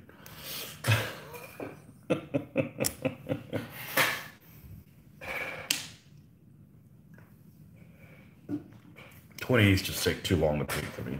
I know they're more expensive. That's not the turnoff. The turnoff is they just take too long to paint. Take way too long for me to paint to this level. I'm not going to paint them crappily. I'm not just going to throw them and give them a wash. I'm going to give them the kind of attention they deserve, and that's just going to take too much of my time.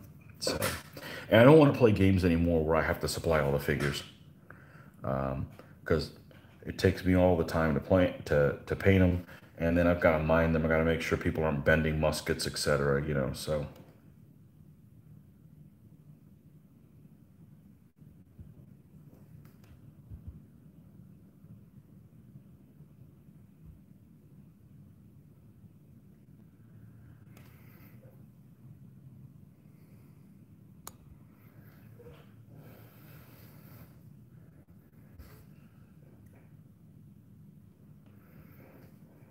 I was going to get back into doing naval, that's what we started doing. Naval combat. It's probably what I would do. I would do Victorian era stuff. And then do, you know, a whole bunch of what ifs. Not big fleet actions, but, you know, kind of what if type scenarios like that.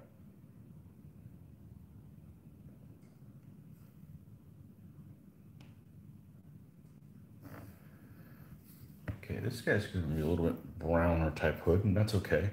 Let's bring a little bit of the pure white and highlight just a select few areas, but leave the other one still with some of that brownish tinge on there.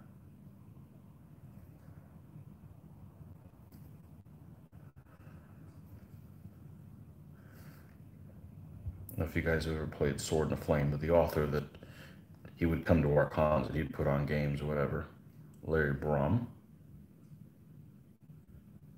The weird thing about those set of rules is you've got the, you have to roll to see how far your units can move, which is kind of an interesting mechanism because you have no control over how far they can move you know, before it's the next guy's turn. So you may want to move a certain distance, but you roll a bunch of ones and you can't make that distance up. But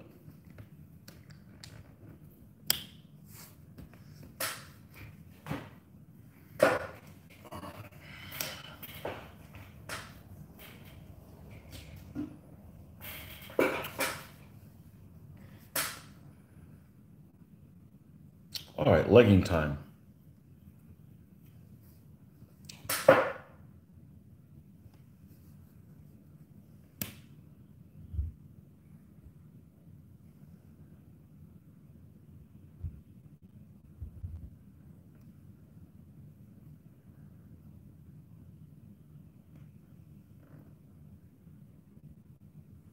Let's see. You got a light green, you got a dark red, we got a gray. I don't want to do brown. Guess I could do another gray, a brownish type gray, like say this color here.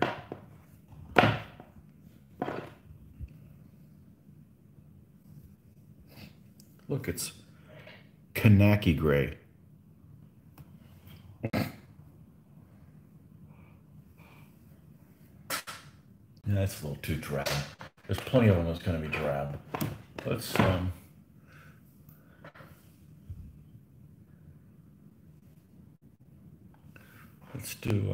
let's just do a light gray color. That should be all right.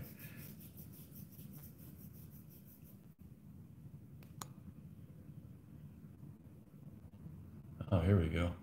My group mixes up periods each month. We play a 15mm ACW game back in September. Not a go-to period for me, but played using figures provided by other guys. Our November game was to be World War II using bolt action. Looks like it must be deferred. Okay, you're currently sorting out 1880s to 1906 1/3000 scale ships for use with Tsushima rules by A&A Games Design. Okay, A&A Games, yeah, I've heard of them. Yeah, 1880s. Yeah, 1880s. That's a good period. Yeah, I want to do the first thing I'd want if I got back into that. I sold all my ships. I had probably 500 ships. Nothing that early. It was all mostly World War II. I got back in it. That's what I would do. I would start in that area. I build those Italian ones. What is it? Italia and Lepanto that could carry like the 10,000 troops on board, but have like no armor. Yeah, that kind of stuff. Yeah, I'd probably do the minor navies. I would do, you know, a British ship here and there, but not, you know, I don't need to collect, you know, 20 English ships because they're all over the place. So it'd be more like cruiser action kind of stuff, you know. The problem with those naval games is you just don't have any meaningful decisions to make from turn to turn sometimes. That's what makes DVA great is there's almost always meaningful decisions that you get to make as a player. Some of those naval games, unless there's some weird visibility conditions, it's usually okay, turn broadside and find your optimal range to engage the enemy and just kind of pepper them. And if you're not a person who doesn't have a love of the ships themselves, it's kind of a boring game. So I grew up playing Sea Creek 4. We had to range estimate ranges and all that. And I played some of Sea Creek 5, but it's just gotten too difficult. I need to get Joe to run a game because Joe knows how to run Sea Creek 5 really well. And that was just do a small scenario or whatever. But I'm definitely a rivet counter. I don't want. I couldn't handle a DBA type game in if we're doing naval. I want all those details.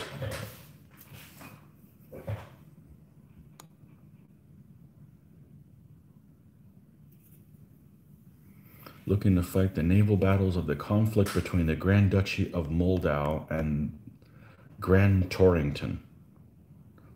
Imaginations based on Austria-Hungary and Great Britain. Yeah, I like the idea of imaginations. I don't know if I could get along with it with ships, but I guess you could make your own ships also. That'd be all right. That'd be okay. Yeah, several years, maybe almost 10 years ago. Thank you. About 10 years ago, I was going to start working on my African.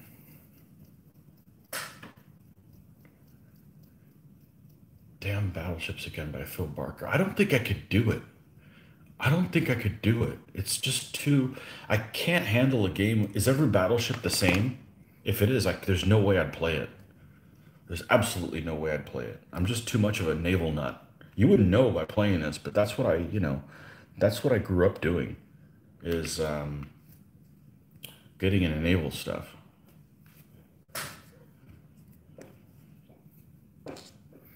I don't know. I like Barker's games. His wording is just drives me bananas. No, not his wording. The fact that he doesn't repeat anything a second time and you got to hunt for rules and they're in places you wouldn't put them. That stuff. I mean, he's a genius. Don't get me wrong. I mean, he does great stuff, but man, he just drives me nuts, man. I've been burned out on maybe if I was unemployed, I could just do that kind of thing. Damn battleships again. If all battleships are the same, then no, no.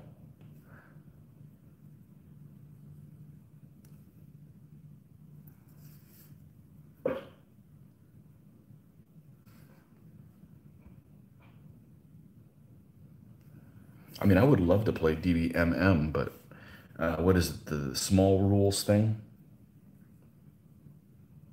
I want to try Mortem et Gloriam Pacto. And I know somebody in Florida who's, I think, is pretty familiar with them, but I'm just not going to learn them. I'm burned out on learning rules. I've just done it too much with DBA. It's just burned me out on it. I'd almost rather just freaking make my own damn game that's easy to explain to people, that has easy charts that make sense, than to learn something new. But I don't have the time for that. That's going to cut into my painting things, so that's going to cut into.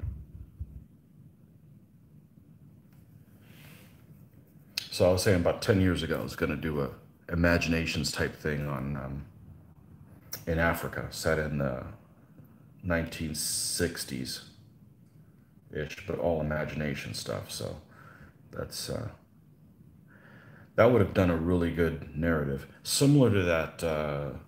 What's that fake thing that the guy's running for AK-47 Republic, Bongalesia? You guys aren't familiar with that. That guy's got a whole lot of fake fluff going on. It's very interesting, but I just don't have the energy to do everything. They have to do all the troops, which they paint up a lot quicker. But terrain, and I don't want to play those games and the terrain not be like perfect.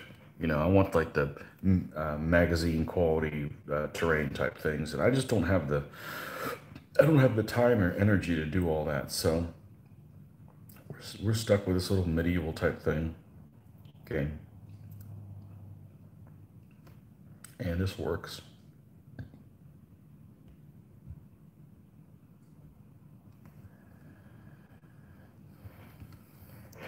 And you start drifting off with games that don't have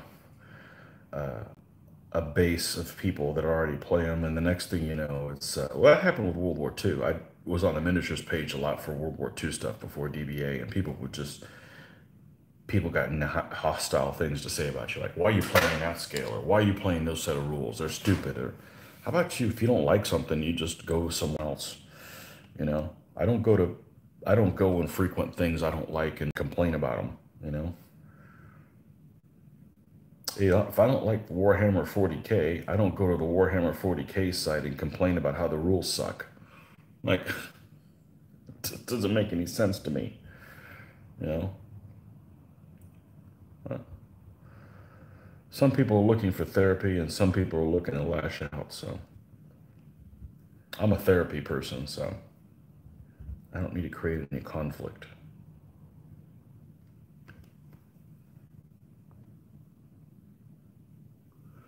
I do understand you've Rivet County, but you've identified the problem of minimal decision making. Damn Battleships resolves that.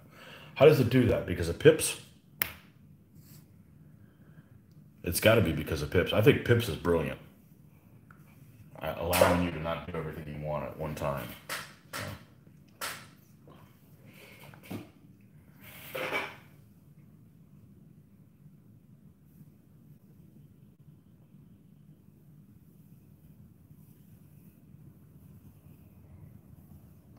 Yeah, I think Austrians and Italians are a good matchup, or part of the French as well.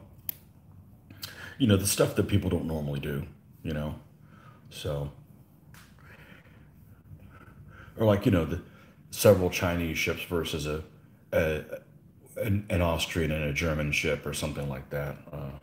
If the Germans come in and help the Spanish and the Philippines against the Americans, lots of almost if type stuff, not just not one of these games where you see like, well, we're gonna have a game and we're gonna have all the Axis players, or we're gonna have a Yamato and a Littorio and a Bismarck. No, no, that stuff's you can do it if you want, but you're not gonna get me to play a game like that. What if stuff that almost happened kind of thing.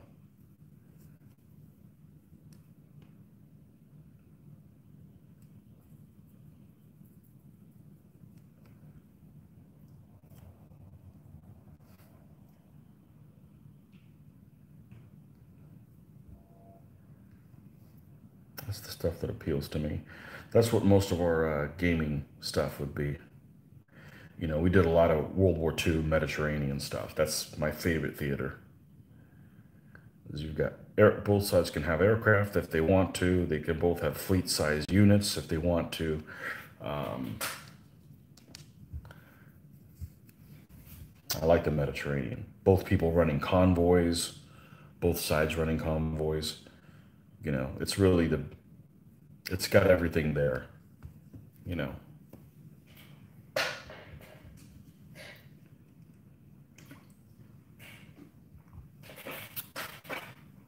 Okay. Yes, because of pips. Turning or turning back in a line, all cops pips. Speeding up a group is a pip, etc. Well, that's interesting. That's interesting.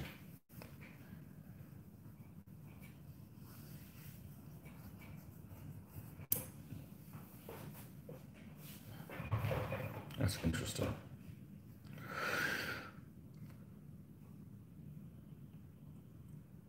Hmm.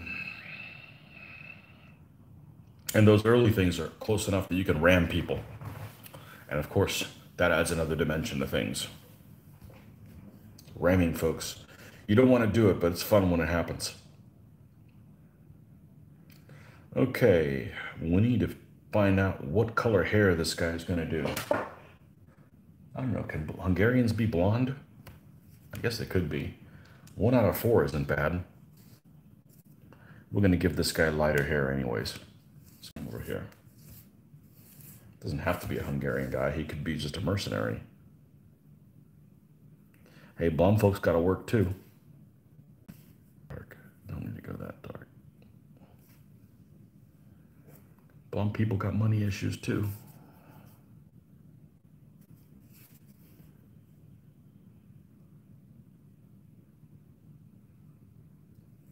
Find the rules on Phil Barker's homepage. Okay, well, I'll check it out. You can always just take the core rules and then just, make actual ships. Make them a little different, from each other.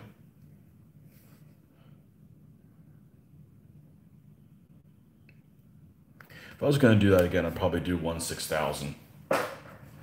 That way the scale of the game is closer to what it looks like in real life. And you could play on a smaller surface type thing.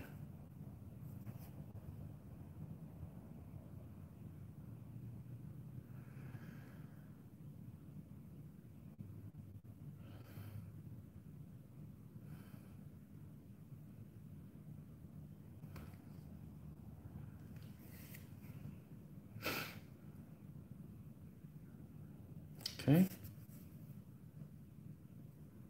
And here.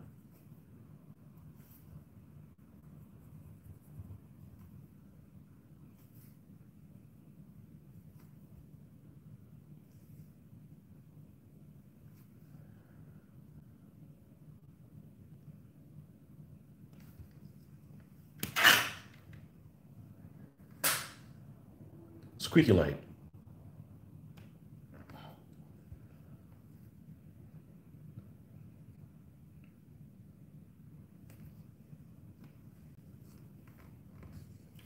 Let's get a little bit of yellowish color here. I think this is a dry yellow. Yellows are either dry or too wet. No, it's kind of the wet one. I need to replace that yellow, but I need to go to a store and pick it up. That one's just too old. I don't know how long the Yeho paints have been on, but that one seems like it was sitting on somebody's shelf for like 10 years.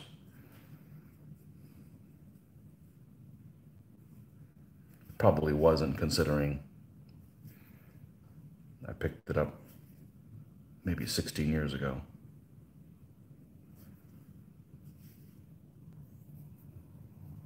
Oh, what's this? Whoa, whoa, whoa, whoa, whoa, whoa, whoa, whoa. Okay, no, that's nice. I don't like having notifications up on my phone. Like, what is it?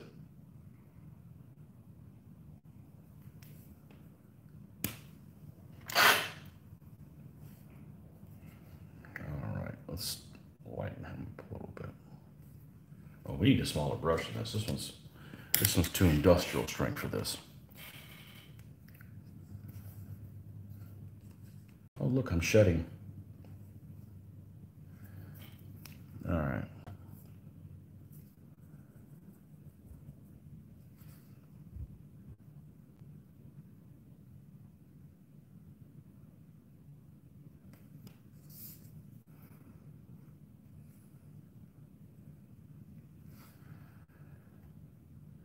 I've been at a computer gaming for a while, and they did a giveaway the other day where they were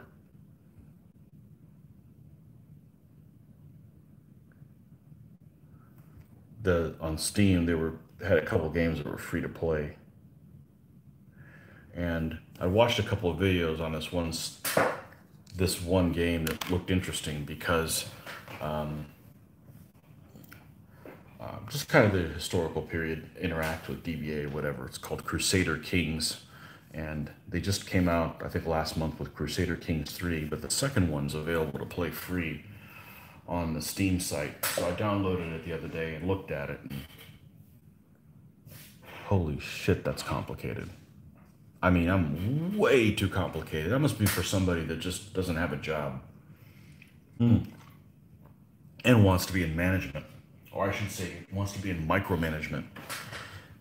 No, that's just way too complicated. I'm a tactics guy anyways. I'm not interested in these deep strategy type things. So, you know, um, I'm not programmed for that. I'm not interested.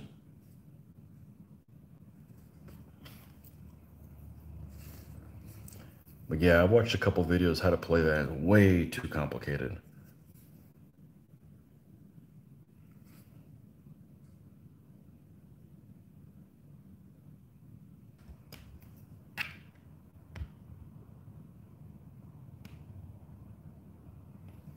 Oh, there you go.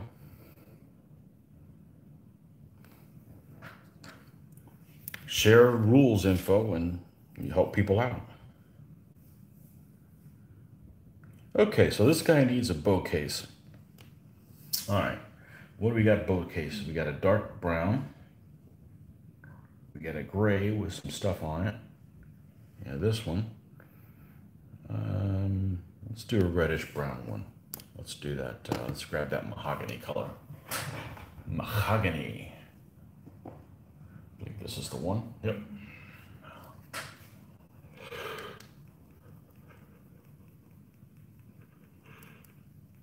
Whew.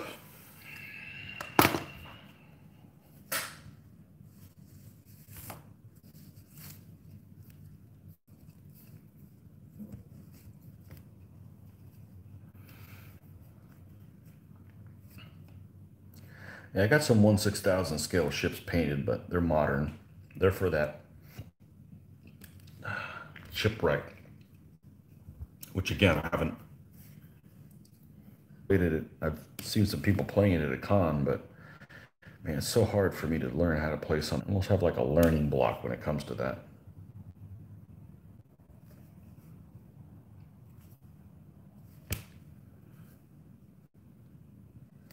But I did modern, not because I love the modern period, because it suits it well to this, not necessarily imagination stuff, but you know, fake conflicts like I got Chinese, Japanese, and Taiwan islands that the Chinese are building out of nowhere in the South China Sea.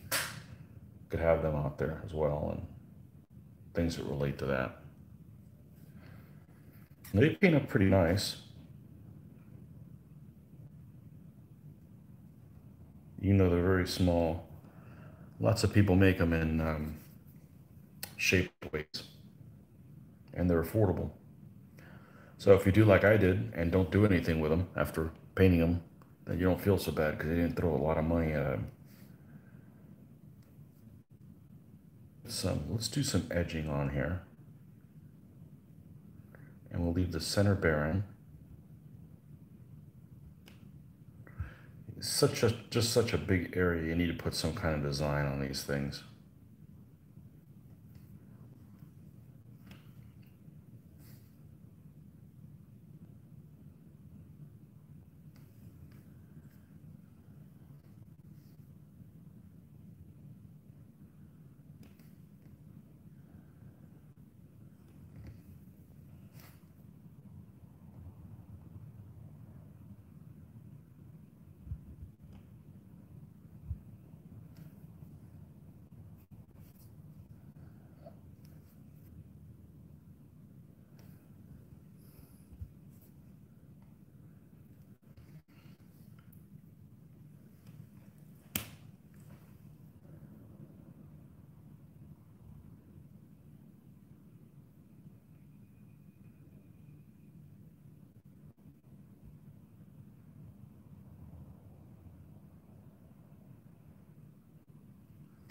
Yeah, we'll put a little Hungarian symbol on there, but with the multiple crosses type thing.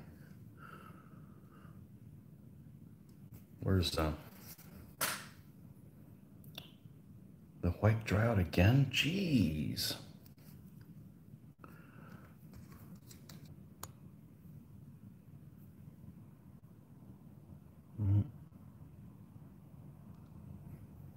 I'm sure you guys have been. You stop looking at their videos for a while, and you got to play catch up. I got several people that are like that. I got these people of probably the best videos out there I've seen.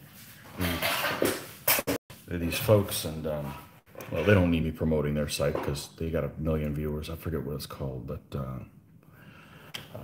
what's the name of their site? I just got another notification on them, but 3D something racing. Anyways, it's diecast racing. These guys run this diecast racing league, and all it is, you know, like diecast cars like Hot Wheels or whatever, and they have timers on them and stuff like that, and they run it just like it's a real race with the announcing and everything, and it's hilarious. They've got 4 or 5 different cameras on it, and it's really professionally done. These guys are out in California. Extremely entertaining to watch. People will submit their cars. They have to fall within a parameter of different weights and stuff like that, and they'll make up a fake name for the driver and stuff like that, and they'll compete. You know, and there's nothing to it. You just, you know, they have this release mechanism where they'll compete in heats against one other car, or maybe a pack of 6 or whatever, and they release them all, and they all go down there, and it's announced just like it's a real race. It's hilarious. 3D Bot Maker, I believe that's what it is. You do a YouTube search for 3D Bot Maker. Those guys are really, really talented. And I know from making videos how much effort goes into making those videos. That's not easy. That's a lot of work that goes into those. So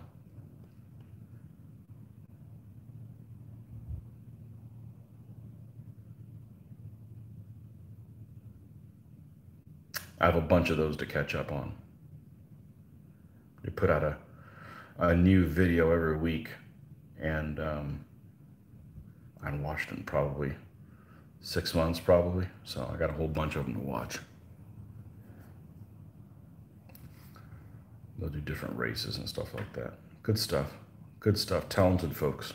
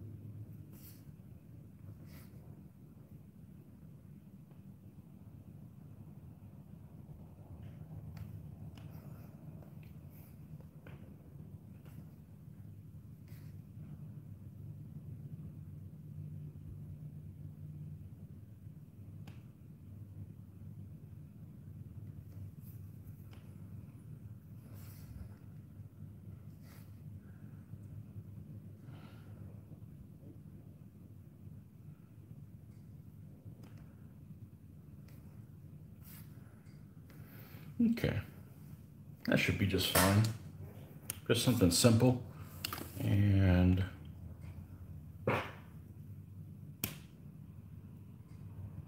there's some little detail in there on the bow case. It's such a big area, you got to do something to it.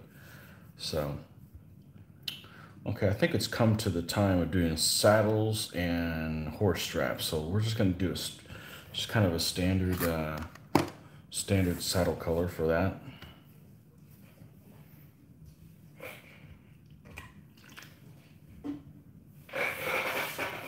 A standard saddle cloth color.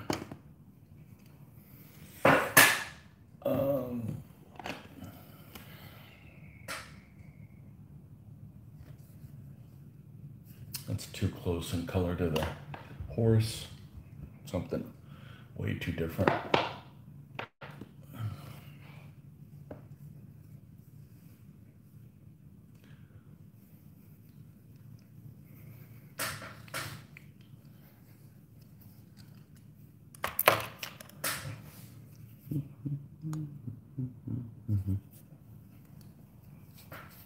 Damn battleships again. I want to say I looked at it and it was Well, it doesn't mean you have to run it exactly like the way the rules say. It's not like you're going to have a damn Battleships Again tournament. I mean, I guess you could, but...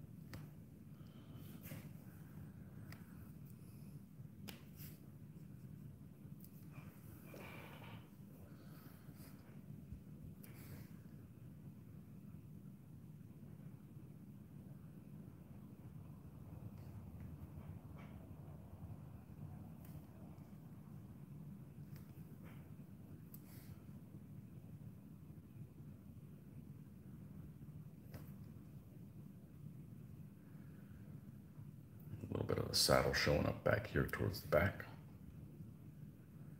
Ah, I thought there was. Maybe there isn't.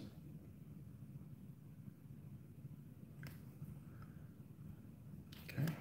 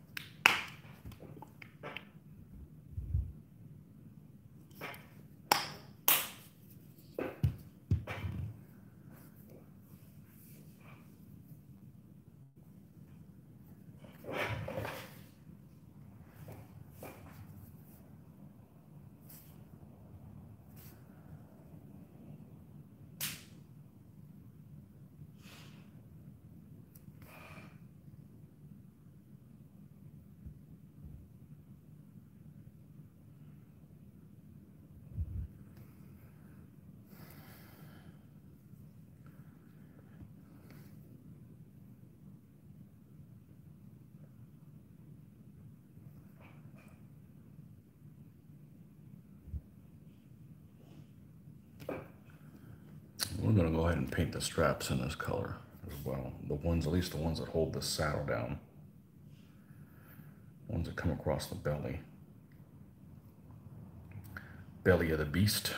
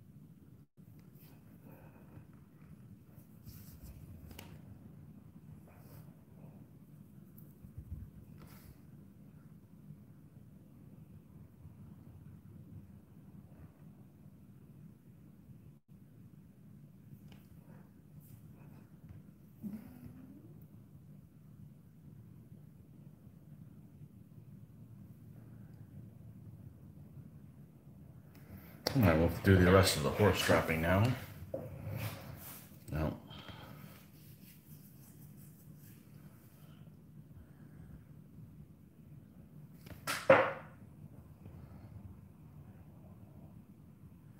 I'm actually going to do some red.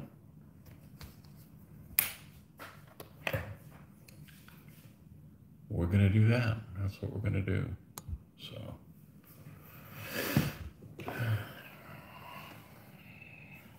flat red's just fine.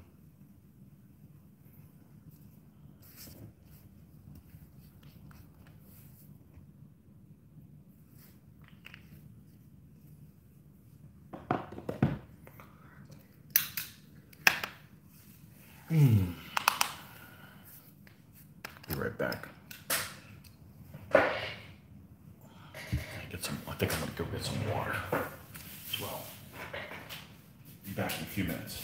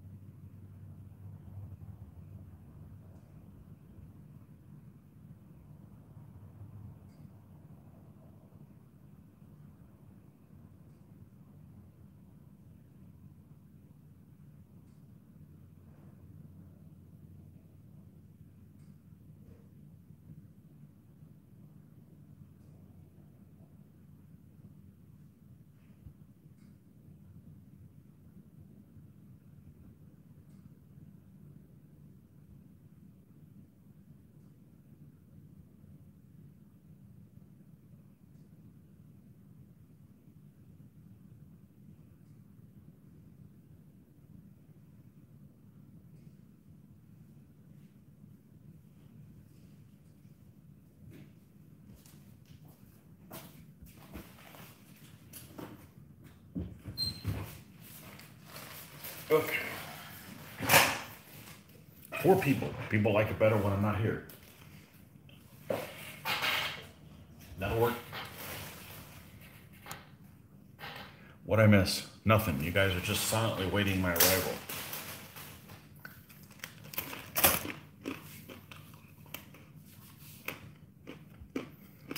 Okay. Let's do some red.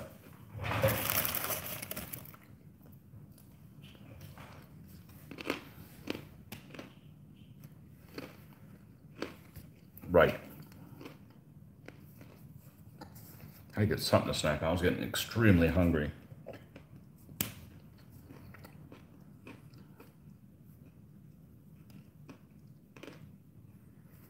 All right. Paint all these straps in this dark red color.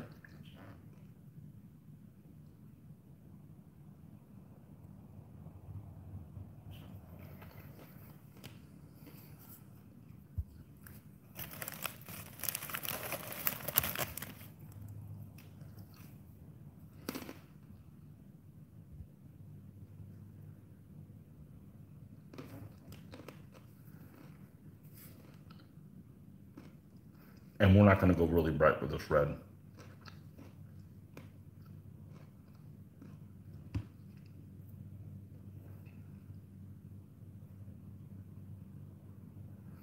That would just be improper.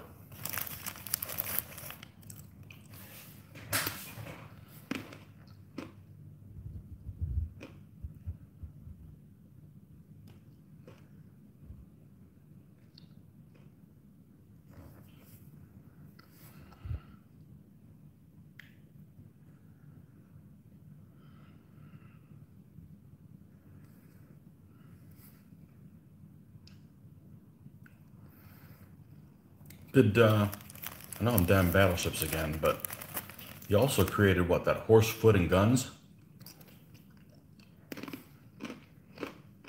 And you guys played that?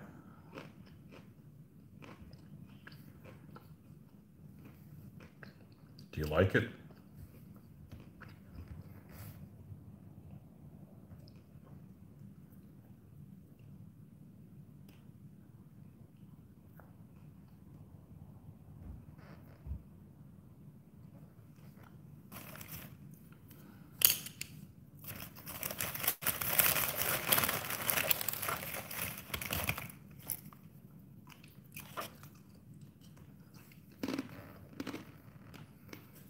You ever eaten something? The more you eat it, the hungrier you get.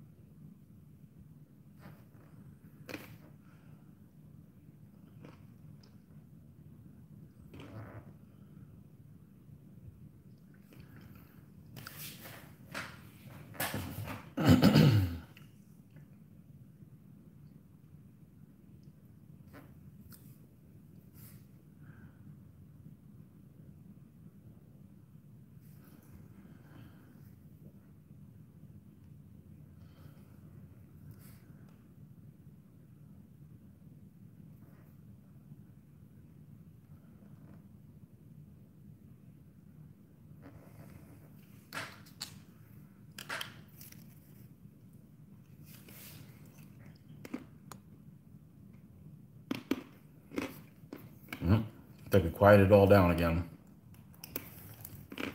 Well, let's see, what should we talk about? Oh, there you go.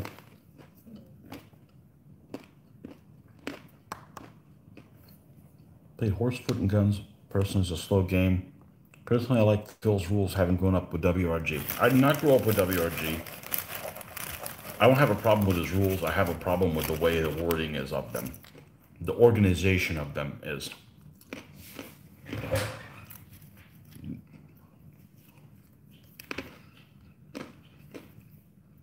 I don't have a problem with the rules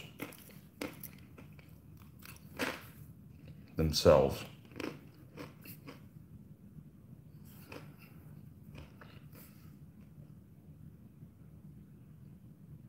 They're just a nightmare for people to find, and they really turn people off and aren't used to. It's just too much effort. It creates too much effort trying to figure things out that shouldn't be creating that kind of effort. Like, it should be easy to learn to be able to play a game, but difficult to master. And it's both. So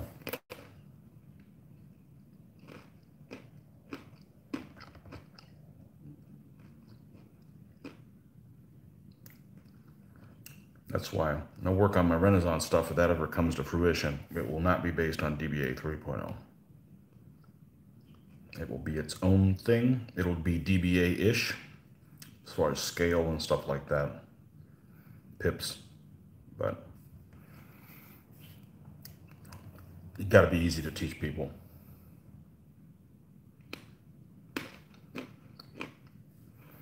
If I work on it. And you'll know, because I'll start painting stuff for that period.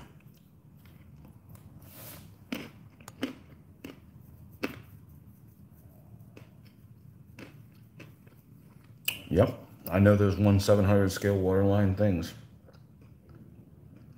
Mine started with the 600 scale Airfix, which were rebranded here in the States as MPC kits.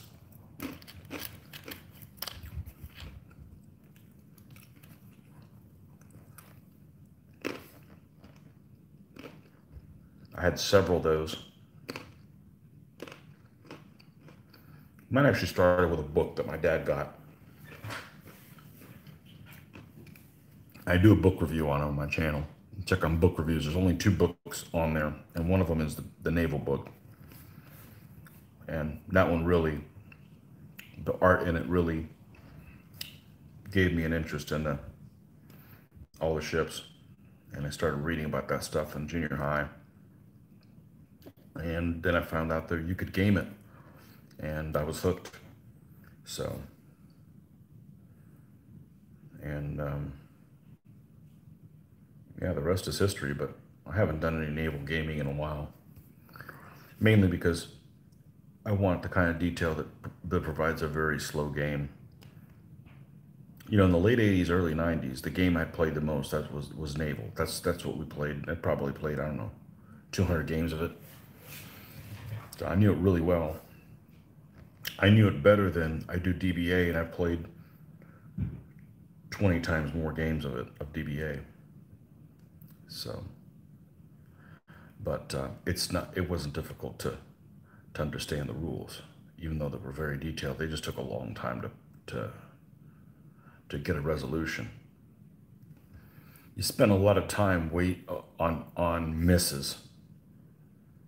Like if you get a hit, it doesn't really matter how long it takes, because it's interesting to see like where the shell hit, what damage did it do, did it penetrate the armor, that kind of stuff. But when you spend a lot of time trying to figure out whether or not you even hit the ship and then you don't, that's kind of like a bummer. Like nobody cares about that, you know. A miss is a miss. So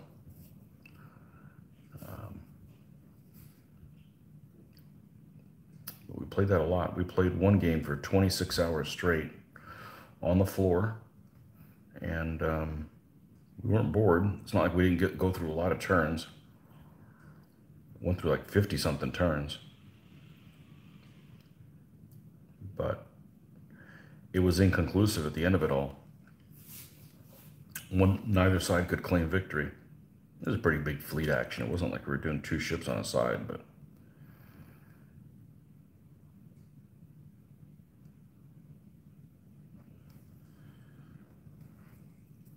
yeah, I ain't playing on the floor again, ever. I can get on the floor, it's just not worth it. It's too uncomfortable on the tailbone.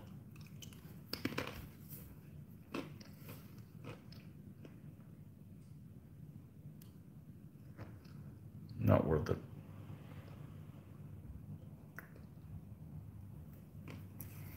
How big a surface do you need for damn battleships again? Obviously you can modify the ranges, but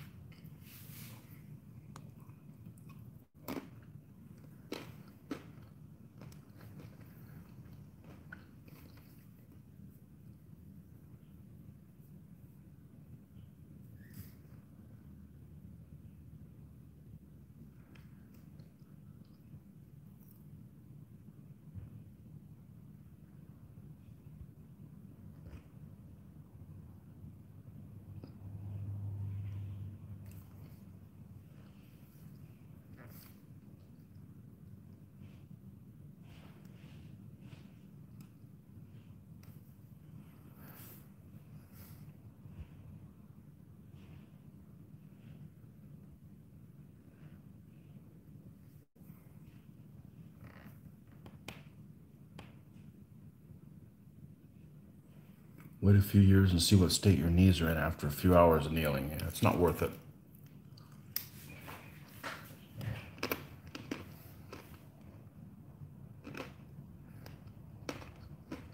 Shouldn't be that difficult to be to have a good time.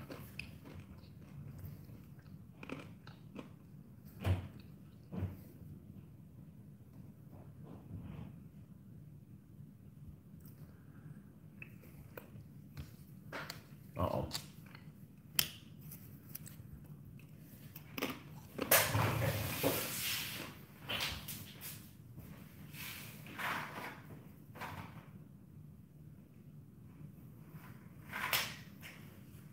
Hold on, folks, I'll be right back.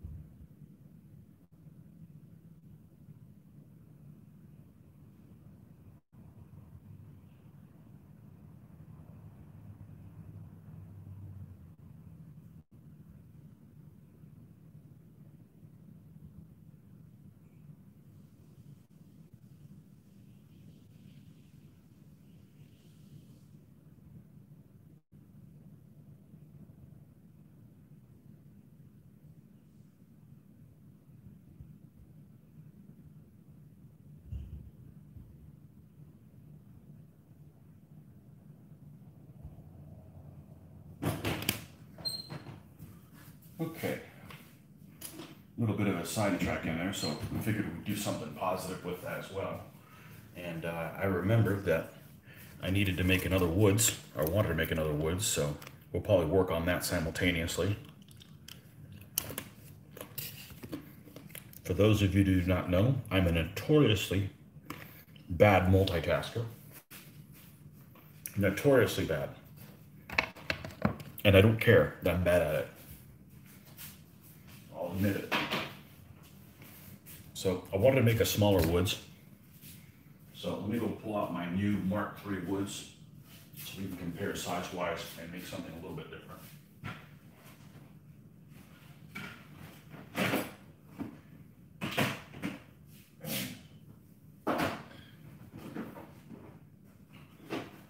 They're in this box. Here they are.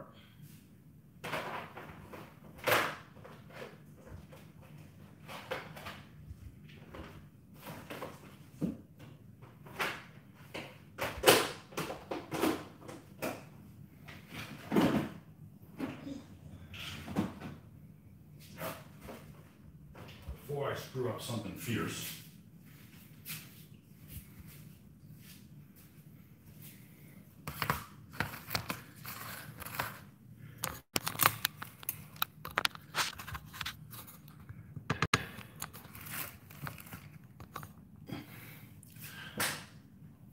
okay, let me consult the rules.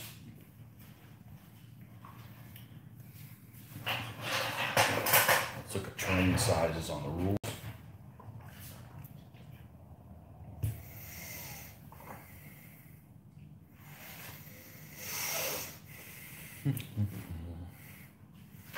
Oh, okay. Area, terrain features. Each must fit into a rectangle. Yeah. Only one feature can have a length of less than 3 base widths. Only one feature can have a length. Maximum dimension of less than 3 base widths. Every feature must have a length and a width of at least 1 base width. But only one can have a length maximum dimension of less than 3 base widths.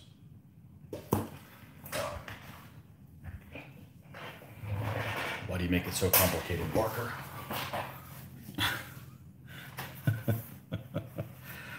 What, there's not a single pencil here? Jeez. All right. Hid things too well for myself.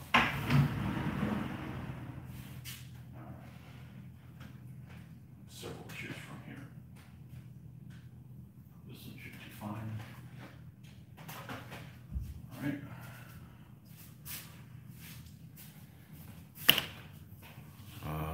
And we'll need one of these.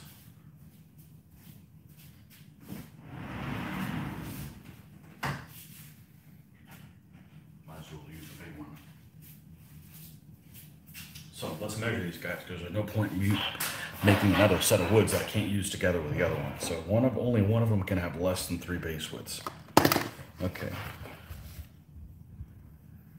1, 2, 3. Okay. So this one is plenty.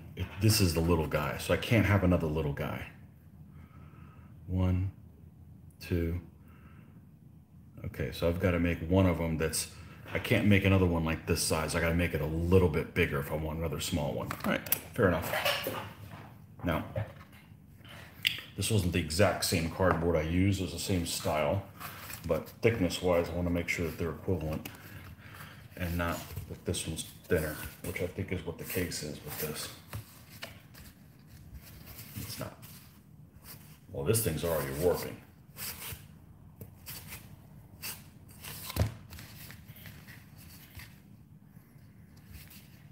Yeah, this one's a little bit thinner.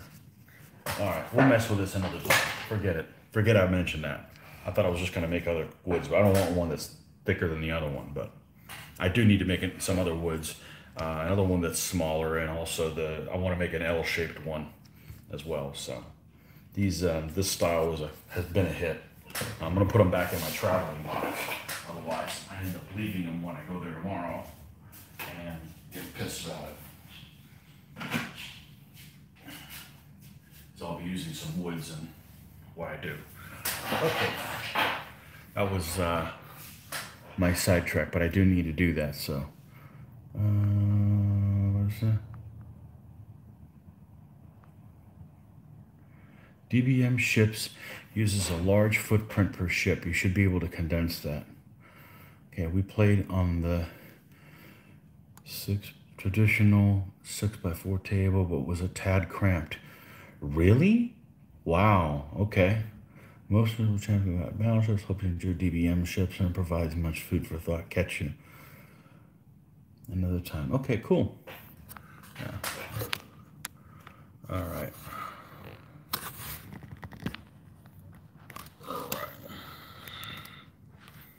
Wow, big footprint per ship, so that means they're probably on stands with a lot of dead space on the stand. Well, that's unfortunate. We could change for that. All right. Clear the table. Find it. Cover it back up. Yeah, I had to go to the garage to go do something, so I thought, oh, let's get a piece of cardboard and mess with that. Nah. I don't want one board that's thicker than the other. One tree. We'll just play with those three tomorrow. No big deal.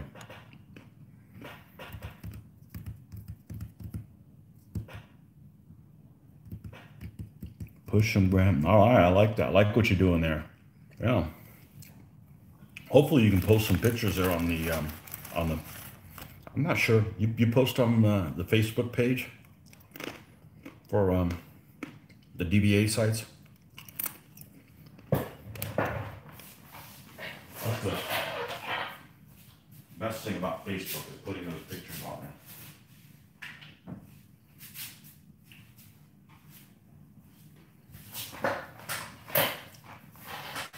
Can't do that on Fanaticus anymore. Too difficult. Got to go to a hosting site, and they got to go to a free one, and then link it there. And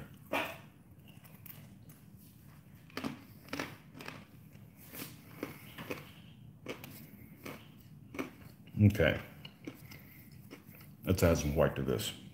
A little bit of highlighting, and then we're done with this color.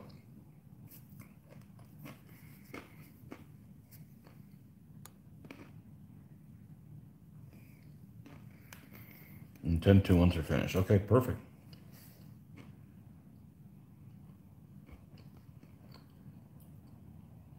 Excellent.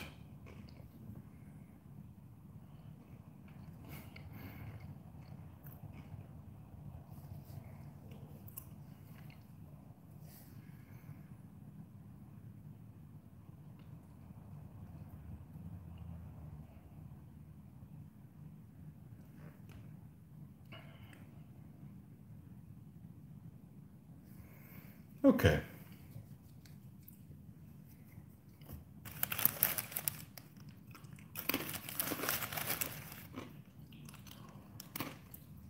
That's about done. We need to do the bow case for this dude.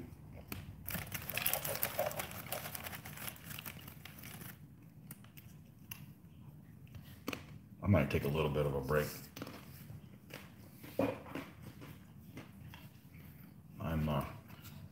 I am going to do that. I need to get some real food in me instead of just snacking on some pretzel sticks.